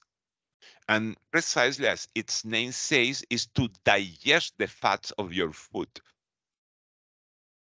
This lipase abnormally is spilled in the blood when the pancreas is broken. When the pancreas is broken, it's called pancreatitis. So it's useful for the diagnosis of pancreatitis. So it's a nonsense. ABGs, arterial blood gases, so pH, CO2 by carb, and PO2, result for the client who has acid-base imbalance. Makes sense. You need ABGs to evaluate, to monitor acid-base imbalances. Serum glucose level for the client with diabetes insipidus. Diabetes insipidus has nothing to do with the glucose. It's a nonsense. You monitor sodium, you monitor, electrolytes and hydration, clinical hydration in diabetes insipidus and urinary output and urine specific gravity, but never glucose. So no need of glucose. ACTH, this is adrenocorticotropic hormone produced in the pituitary gland. The pituitary gland inside the skull produces a hormone that control and stimulate the cortex of the adrenal glands that are above the kidneys, that this cortex produces cortisol, which is a glucocorticoid, and aldosterone, which is a mineral corticoid, aldosterone. Okay, so the ACTH, adrenal cortex tropic hormone, okay, stimulates the cortex of the adrenal glands to produce this and to produce this. And it is not tested in clients with fluid imbalance, like fluid volume excess or fluid volume deficit, because it's not pertinent. It is tested when they problem with Cushing or Addison disease. So nonsense. So obviously 2 is the best option. This is another strategy that I recommend. Sometimes you have an evident answer of the question. Please don't ignore the other option. Read the other options and convince yourself that your initial selection is correct. Sometimes I had a lot of surprises when I go to the other options and say, oh Lord, it's not the one that I selected. This is, more important, okay? But obviously, the most important, okay, it is number 2, because the other ones, that doesn't make any sense. The nurse is planning a staff education program about collaborative conflict resolution strategy. Those are the question of management, where you have, okay, 2 members of the staff that are in conflict, are fighting, and how you could solve that. Which of the following would best, I hate those questions, would best describe implementation of a collaborative conflict resolution strategy? I don't have any idea of what this is, what it is. But let's see. Resolution is a strategy to solve conflict in a collaboration way. Let's see. A staff nurse is working with the nurse manager and offering suggestion about an upcoming new procedure. I don't see the conflict here. There is no conflict there. The staff nurse is working with the nurse manager and is offering suggestion about an upcoming new procedure. I don't see the conflict. Number two, the clinical nurse leader is flattered by being asked to help create a clinical ladder for nursing staff members. I am so happy that you're taking me in consideration. I don't see the conflict here. Guys, help me, because remember, I don't know that this is an area that I'm a perfect ignorant. Third, the charge nurse is working with staff nurses and the nurse managers to develop shared goals and plan for the new staff format. The charge nurse is working with staff nurses and the nurse manager, I think that something is missing here, intervene to develop shared goals and a plan for the new staffing format. It could be a conflict. A conflict between the charge nurse and the nurse manager. With the staff nurse and the nurse manager to no, ya va.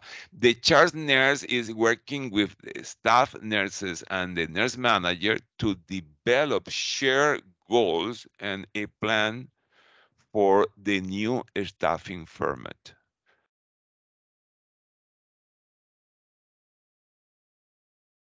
The last one is a new nurse has offered to work on a holiday in exchange for having the following weekend off. Oh.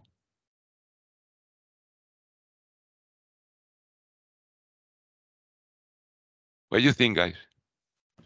I think it's 3, Professor. I think it's 3. It's Yeah, number 3, I think. it looks like it's 3. number 3. It's 3. Yes, is where the conflict could arise and collaboration could,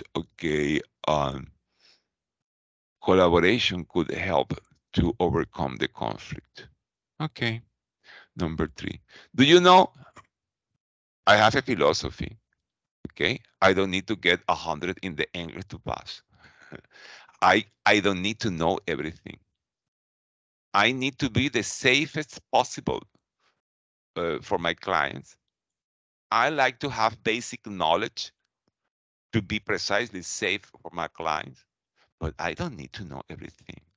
For example, this is an area that I personally don't enjoy, management, okay, and leadership, because I'm, I like the hands-on, okay, stuff with clients more than management, okay, and so if we are wrong, I think that nobody is going to die. No, any patient is going to die if we are wrong on that. So I can give away this question to the Nclex, okay, as a gift, okay, to our, nice, people writing Nclex question, okay. But the common sense, the logical is that is where the conflict could arise, and you can collaboratively between two members of the team solve the conflict. The nurse is caring for a client who lives with a spouse and 2 adolescent children. Thank God this is not anymore my case. They are adults, okay? And the client has been admitted to the hospital for treatment of tuberculosis, active tuberculosis. So the spouse and the children are, ¿cómo se llama? Exposed because they live with the active tuberculosis. The local health department has been notified about the client diagnosis.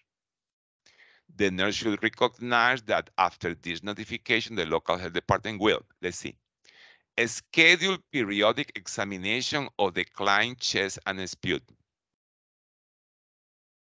The client is going to be hospitalized in airborne precaution and is going to receive at least antibiotics simultaneously until 3 sputums becomes negative. And then it's going to be discharged And then is when the client could be scheduled periodic examination. Contact the client family to arrange for family members to be examined. It is necessary. Immunize, we don't use that here. We don't use immunization for tuberculosis. Immunize those persons with whom the clients have been in contact. There is not immunization for tuberculosis in America. The vaccine or the bacilli of Calmette-Guerin, BCG, is not used in America. Isolate members of the client's immediate family at home until diagnostic studies rule out TB. There is no need of that. Because if the client has been exposed, probably are going to have a latent tuberculosis. The isolation for tuberculosis must be done in the hospital. You don't isolate client with tuberculosis at home. So it is a distractor to make me commit a mistake, to screw the question up. So probably this spouse and the adolescent children probably will have latent tuberculosis. Quickly, immediately, the Department of Health will contact the clients and are going to be tested. They're going to have a PPD, okay, a PPD or Mantoux test done, okay, and if the PPD is positive, an X-rate and a sputum. If they are latent tuberculosis, they are going to be treated with chemoprophylaxis, isoniazid. If they have active tuberculosis because the sputum is positive, they are going to be treated the same way as the father. Okay, so there is no isolation at home. It doesn't exist. Okay, so the right answer is number 2. The nurse is participating in a community-based disaster drill. The nurse should give priority for treatment 2A. So what is the priority? 2 years old with a bleeding scalp laceration and briskly reactive pupils. It's okay. 15-year-old who is restless and has distended firm abdomen could be critical. 30-year-old client who has a leg wound exposition of femur, a blood pressure 120/76 and a pulse that is stable and wait. 60-year-old client with heart failure whose pulse oximetry is 92% is okay on room air and respiration 26 is increased, but the priority I think is number 2. So the 2 priorities are this and this. Of the 2 priorities, the one that can have more unstable is a client with an abdominal trauma that have abdominal distension and contraction of the muscle. So it's a board like abdomen and is restless because maybe is having hypovolemia, hypoperfusion, etc. And the brain is affected. So this is the first to assess. The second is this. Okay, and then you cover this wound and send the client to be evaluated by the orthopedic, and then we seizure the laceration in the scalp of the child. The nurse is in a community-based setting, has received the following telephone message. The nurse should first return the telephone call to the parent of A, so priority of a child because our parents. 3-year-old child who sustained a concussion and was irritable when awakened every 2 hours during the night. You need to awaken the child every 2 hours to do neurocheck. You allow the child to sleep. Okay, some people think that we cannot allow clients that suffer a head trauma cannot be allowed to sleep. It is wrong, guys. It is tested in English. We just allow the patient to sleep, but you awaken, okay, you arouse the client every hour, every 2 hours, every 3 hours, depending on the timing of the ordered neurocheck. To do your neurocheck, you evaluate pupils, you evaluate reflexes, you evaluate movement, you evaluate response, and then you allow the patient to fall asleep again. Of course, if you arouse or awaken a child every 2 hours is going to be irritable, is expected, is going to be upset. So this is not a priority. If the concussion was sent home, it because severe complications were ruled out. Okay, a 4-year-old child with impetigo contagiosa who has eruptions spreading around the mouth and nose that are draining thin yellow fluid. It is expected. Impetigo is a benign infection of the skin, very contagious, contact precautions, produced by streptococcus or staphylococcus, and spread easily. Okay, that's why the child must have the hands washed frequently, the nails cut, trimmed, and antibiotics are administered. Okay, and produce this secretion, yellow secretion, when dries up, producing the classical honey color crust. Is because it's expected. This is not a priority, I think. 5-year-old child with Ewing sarcoma. It is horrible. It's a bone cancer who is receiving external radiation and the irradiated area appears regnant. It is expected in the skin where the radiation enters into the tumor. The prognosis is not good. 6-year-old child with a right long leg cast whose toes on the affected extremity are swelling and cool to the touch. It looks like it's a compartment syndrome, no? Because the cast is too tight. And this is the priority. It is expected.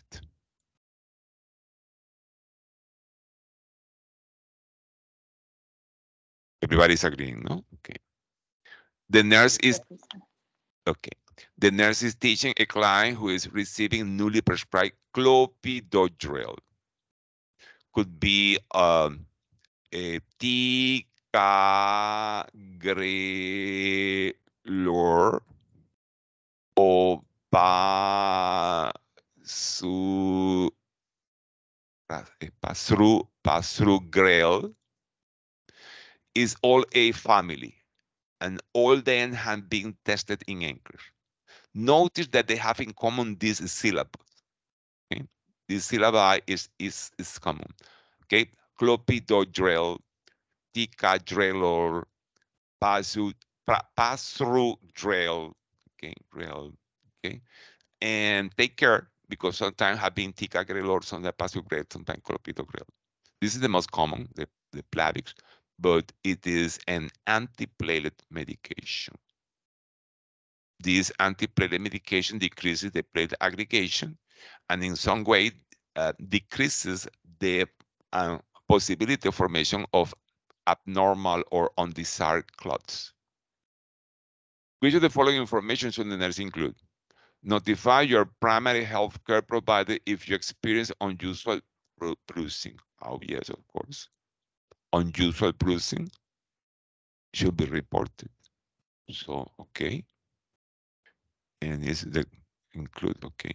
Avoid taking over-the-counter OTC medication containing acetaminophen. No. Take acetaminophen instead of any other medication like ibuprofen or aspirin, etc. So acetaminophen is the type of OTC that they can use for pain, fever, etc. So it is incorrect. Avoid driving your car for a short time until your response to the medication is known. You recommend this if the medication produces sedation. Medication that could produce sedation or dizziness, like blood pressure medication, like anti-allergic medication, like antidepressants, or anxiety medication, etc. We teach the client, don't drive until you get used to this medication that can produce, okay, sedation and, decrease reflexes, response, etc. But no clopidogrel, they don't affect. No, they don't produce. They don't produce sedation. It doesn't apply to this medication. Have a blood specimen obtained every 3 months to check serum albumin levels. It had nothing to do. So obviously it's number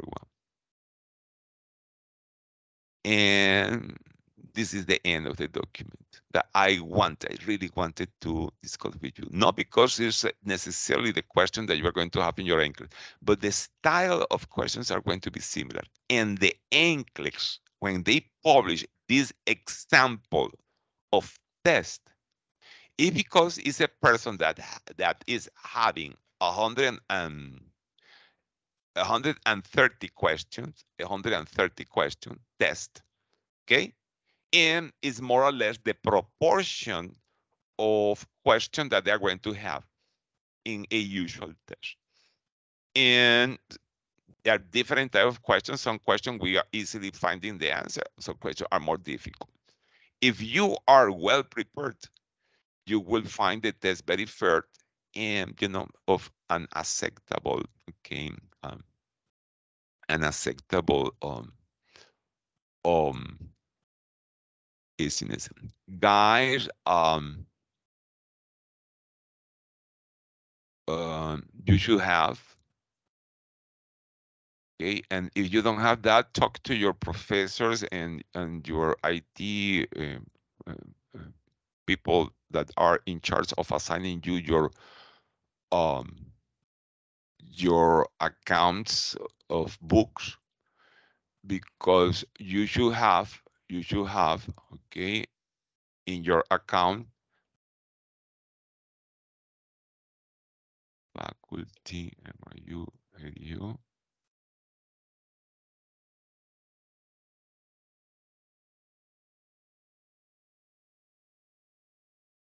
You should have, okay, among your book assigned this book, okay?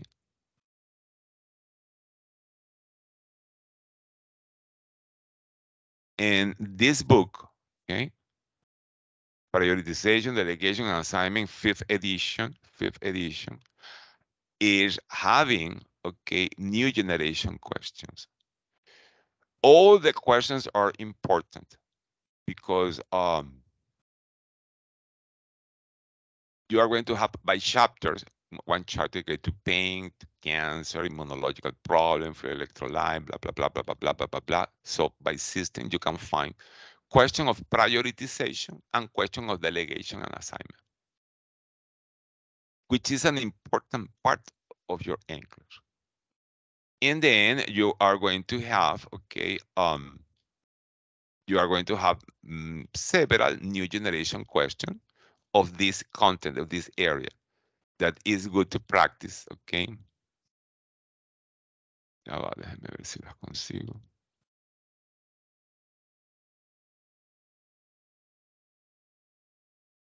And this is same. Okay. So, for example, you're going to have something like this. It's a new generation type of questions related with delegation.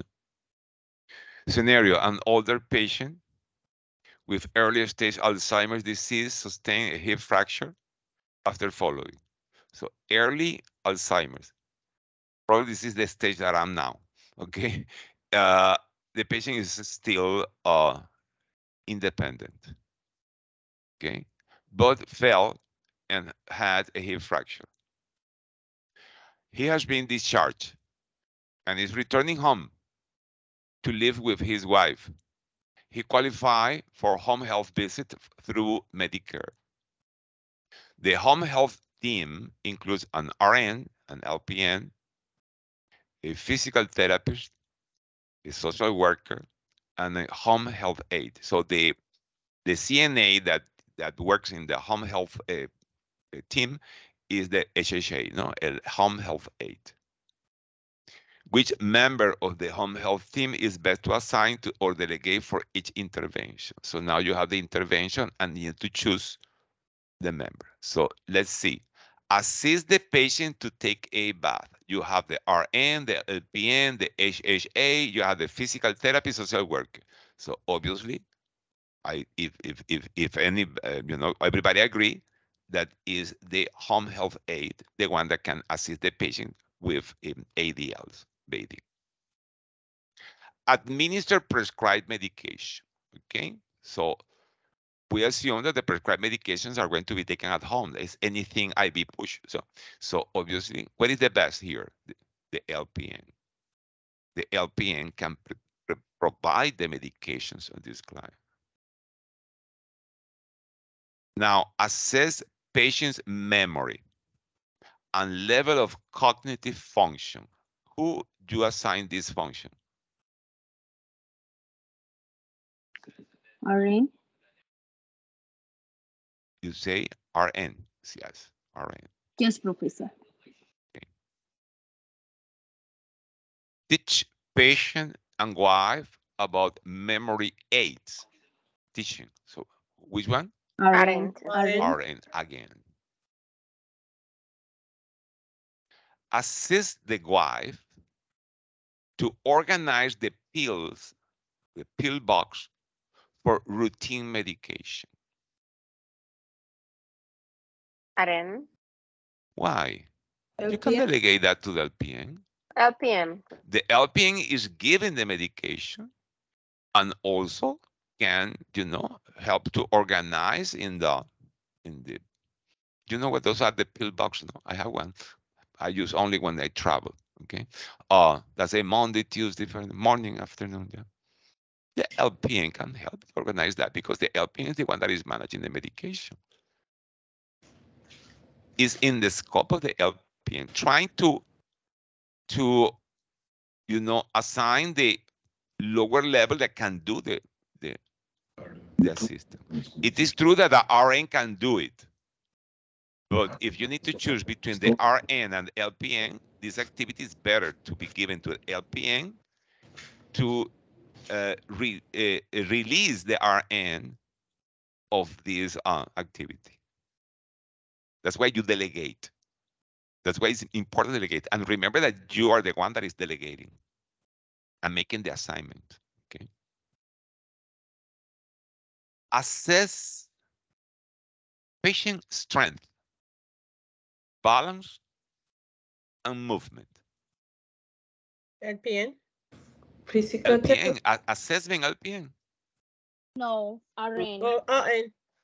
RN. Is any Nurses. other person here that could be more trained Okay. or specific for movement, strength, and balance?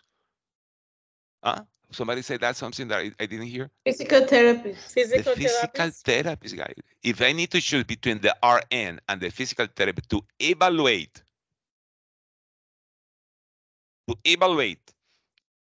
how much can the clients move, how much can the client tolerate weight or support weight, how much the client have strength in the upper extremity to hold a walker, okay? I think it's the physical therapist. So do you realize how you are going to be dealing with those questions?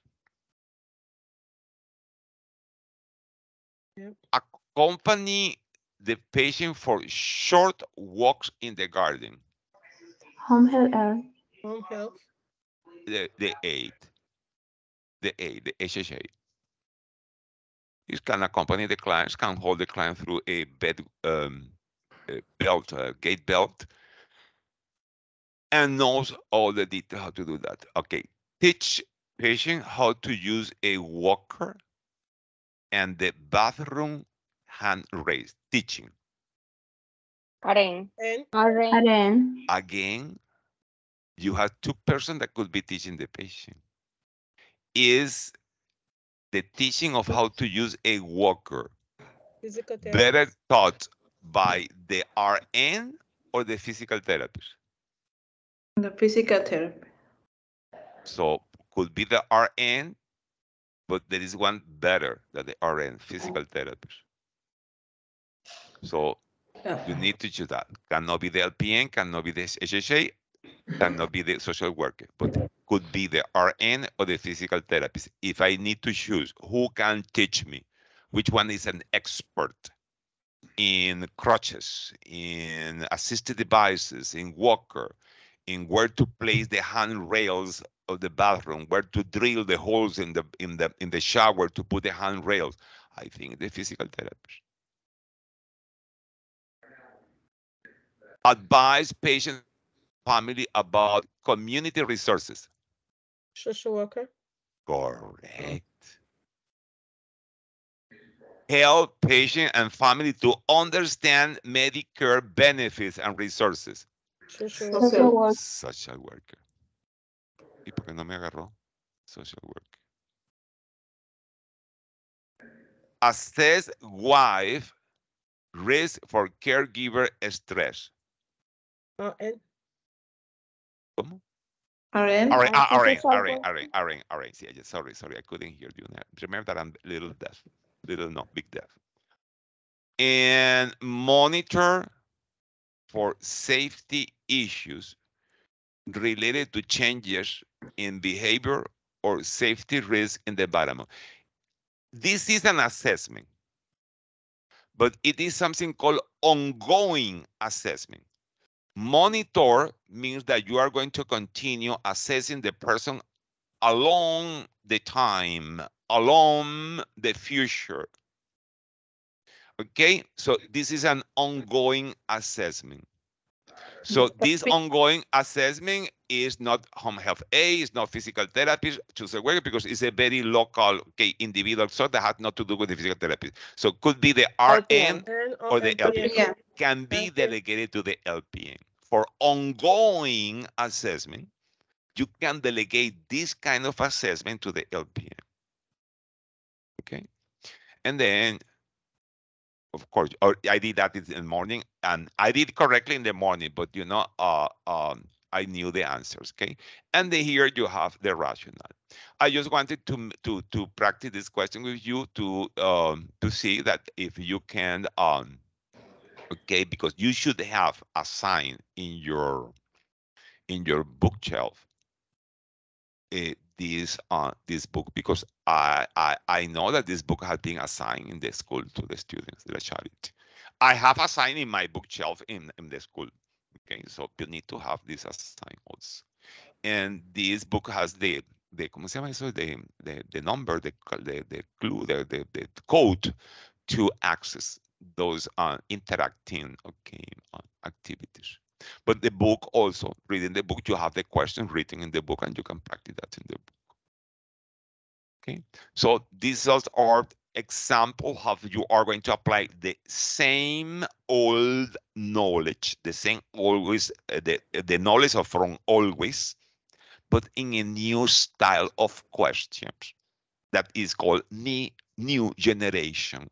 Okay, a question where they make you face more practical approach of the real life scenario of a client in the hospital, in the house, etc., where you are going to take decisions of clinical approach, clinical decision, clinical judgment. Okay. So this is what I have for you today to motivate you with the La Charity, because I love this book, even if I fight a lot of this this book, because sometimes I don't agree with the answer. But anyway, it is stuff. Okay, so as just to motivate you to find out if you have this resource assigned, that probably is yes. Any question? You have any question for me? No, No, from professor. outside. But professor, I have one like two questions. Can we review next week or like whenever you want?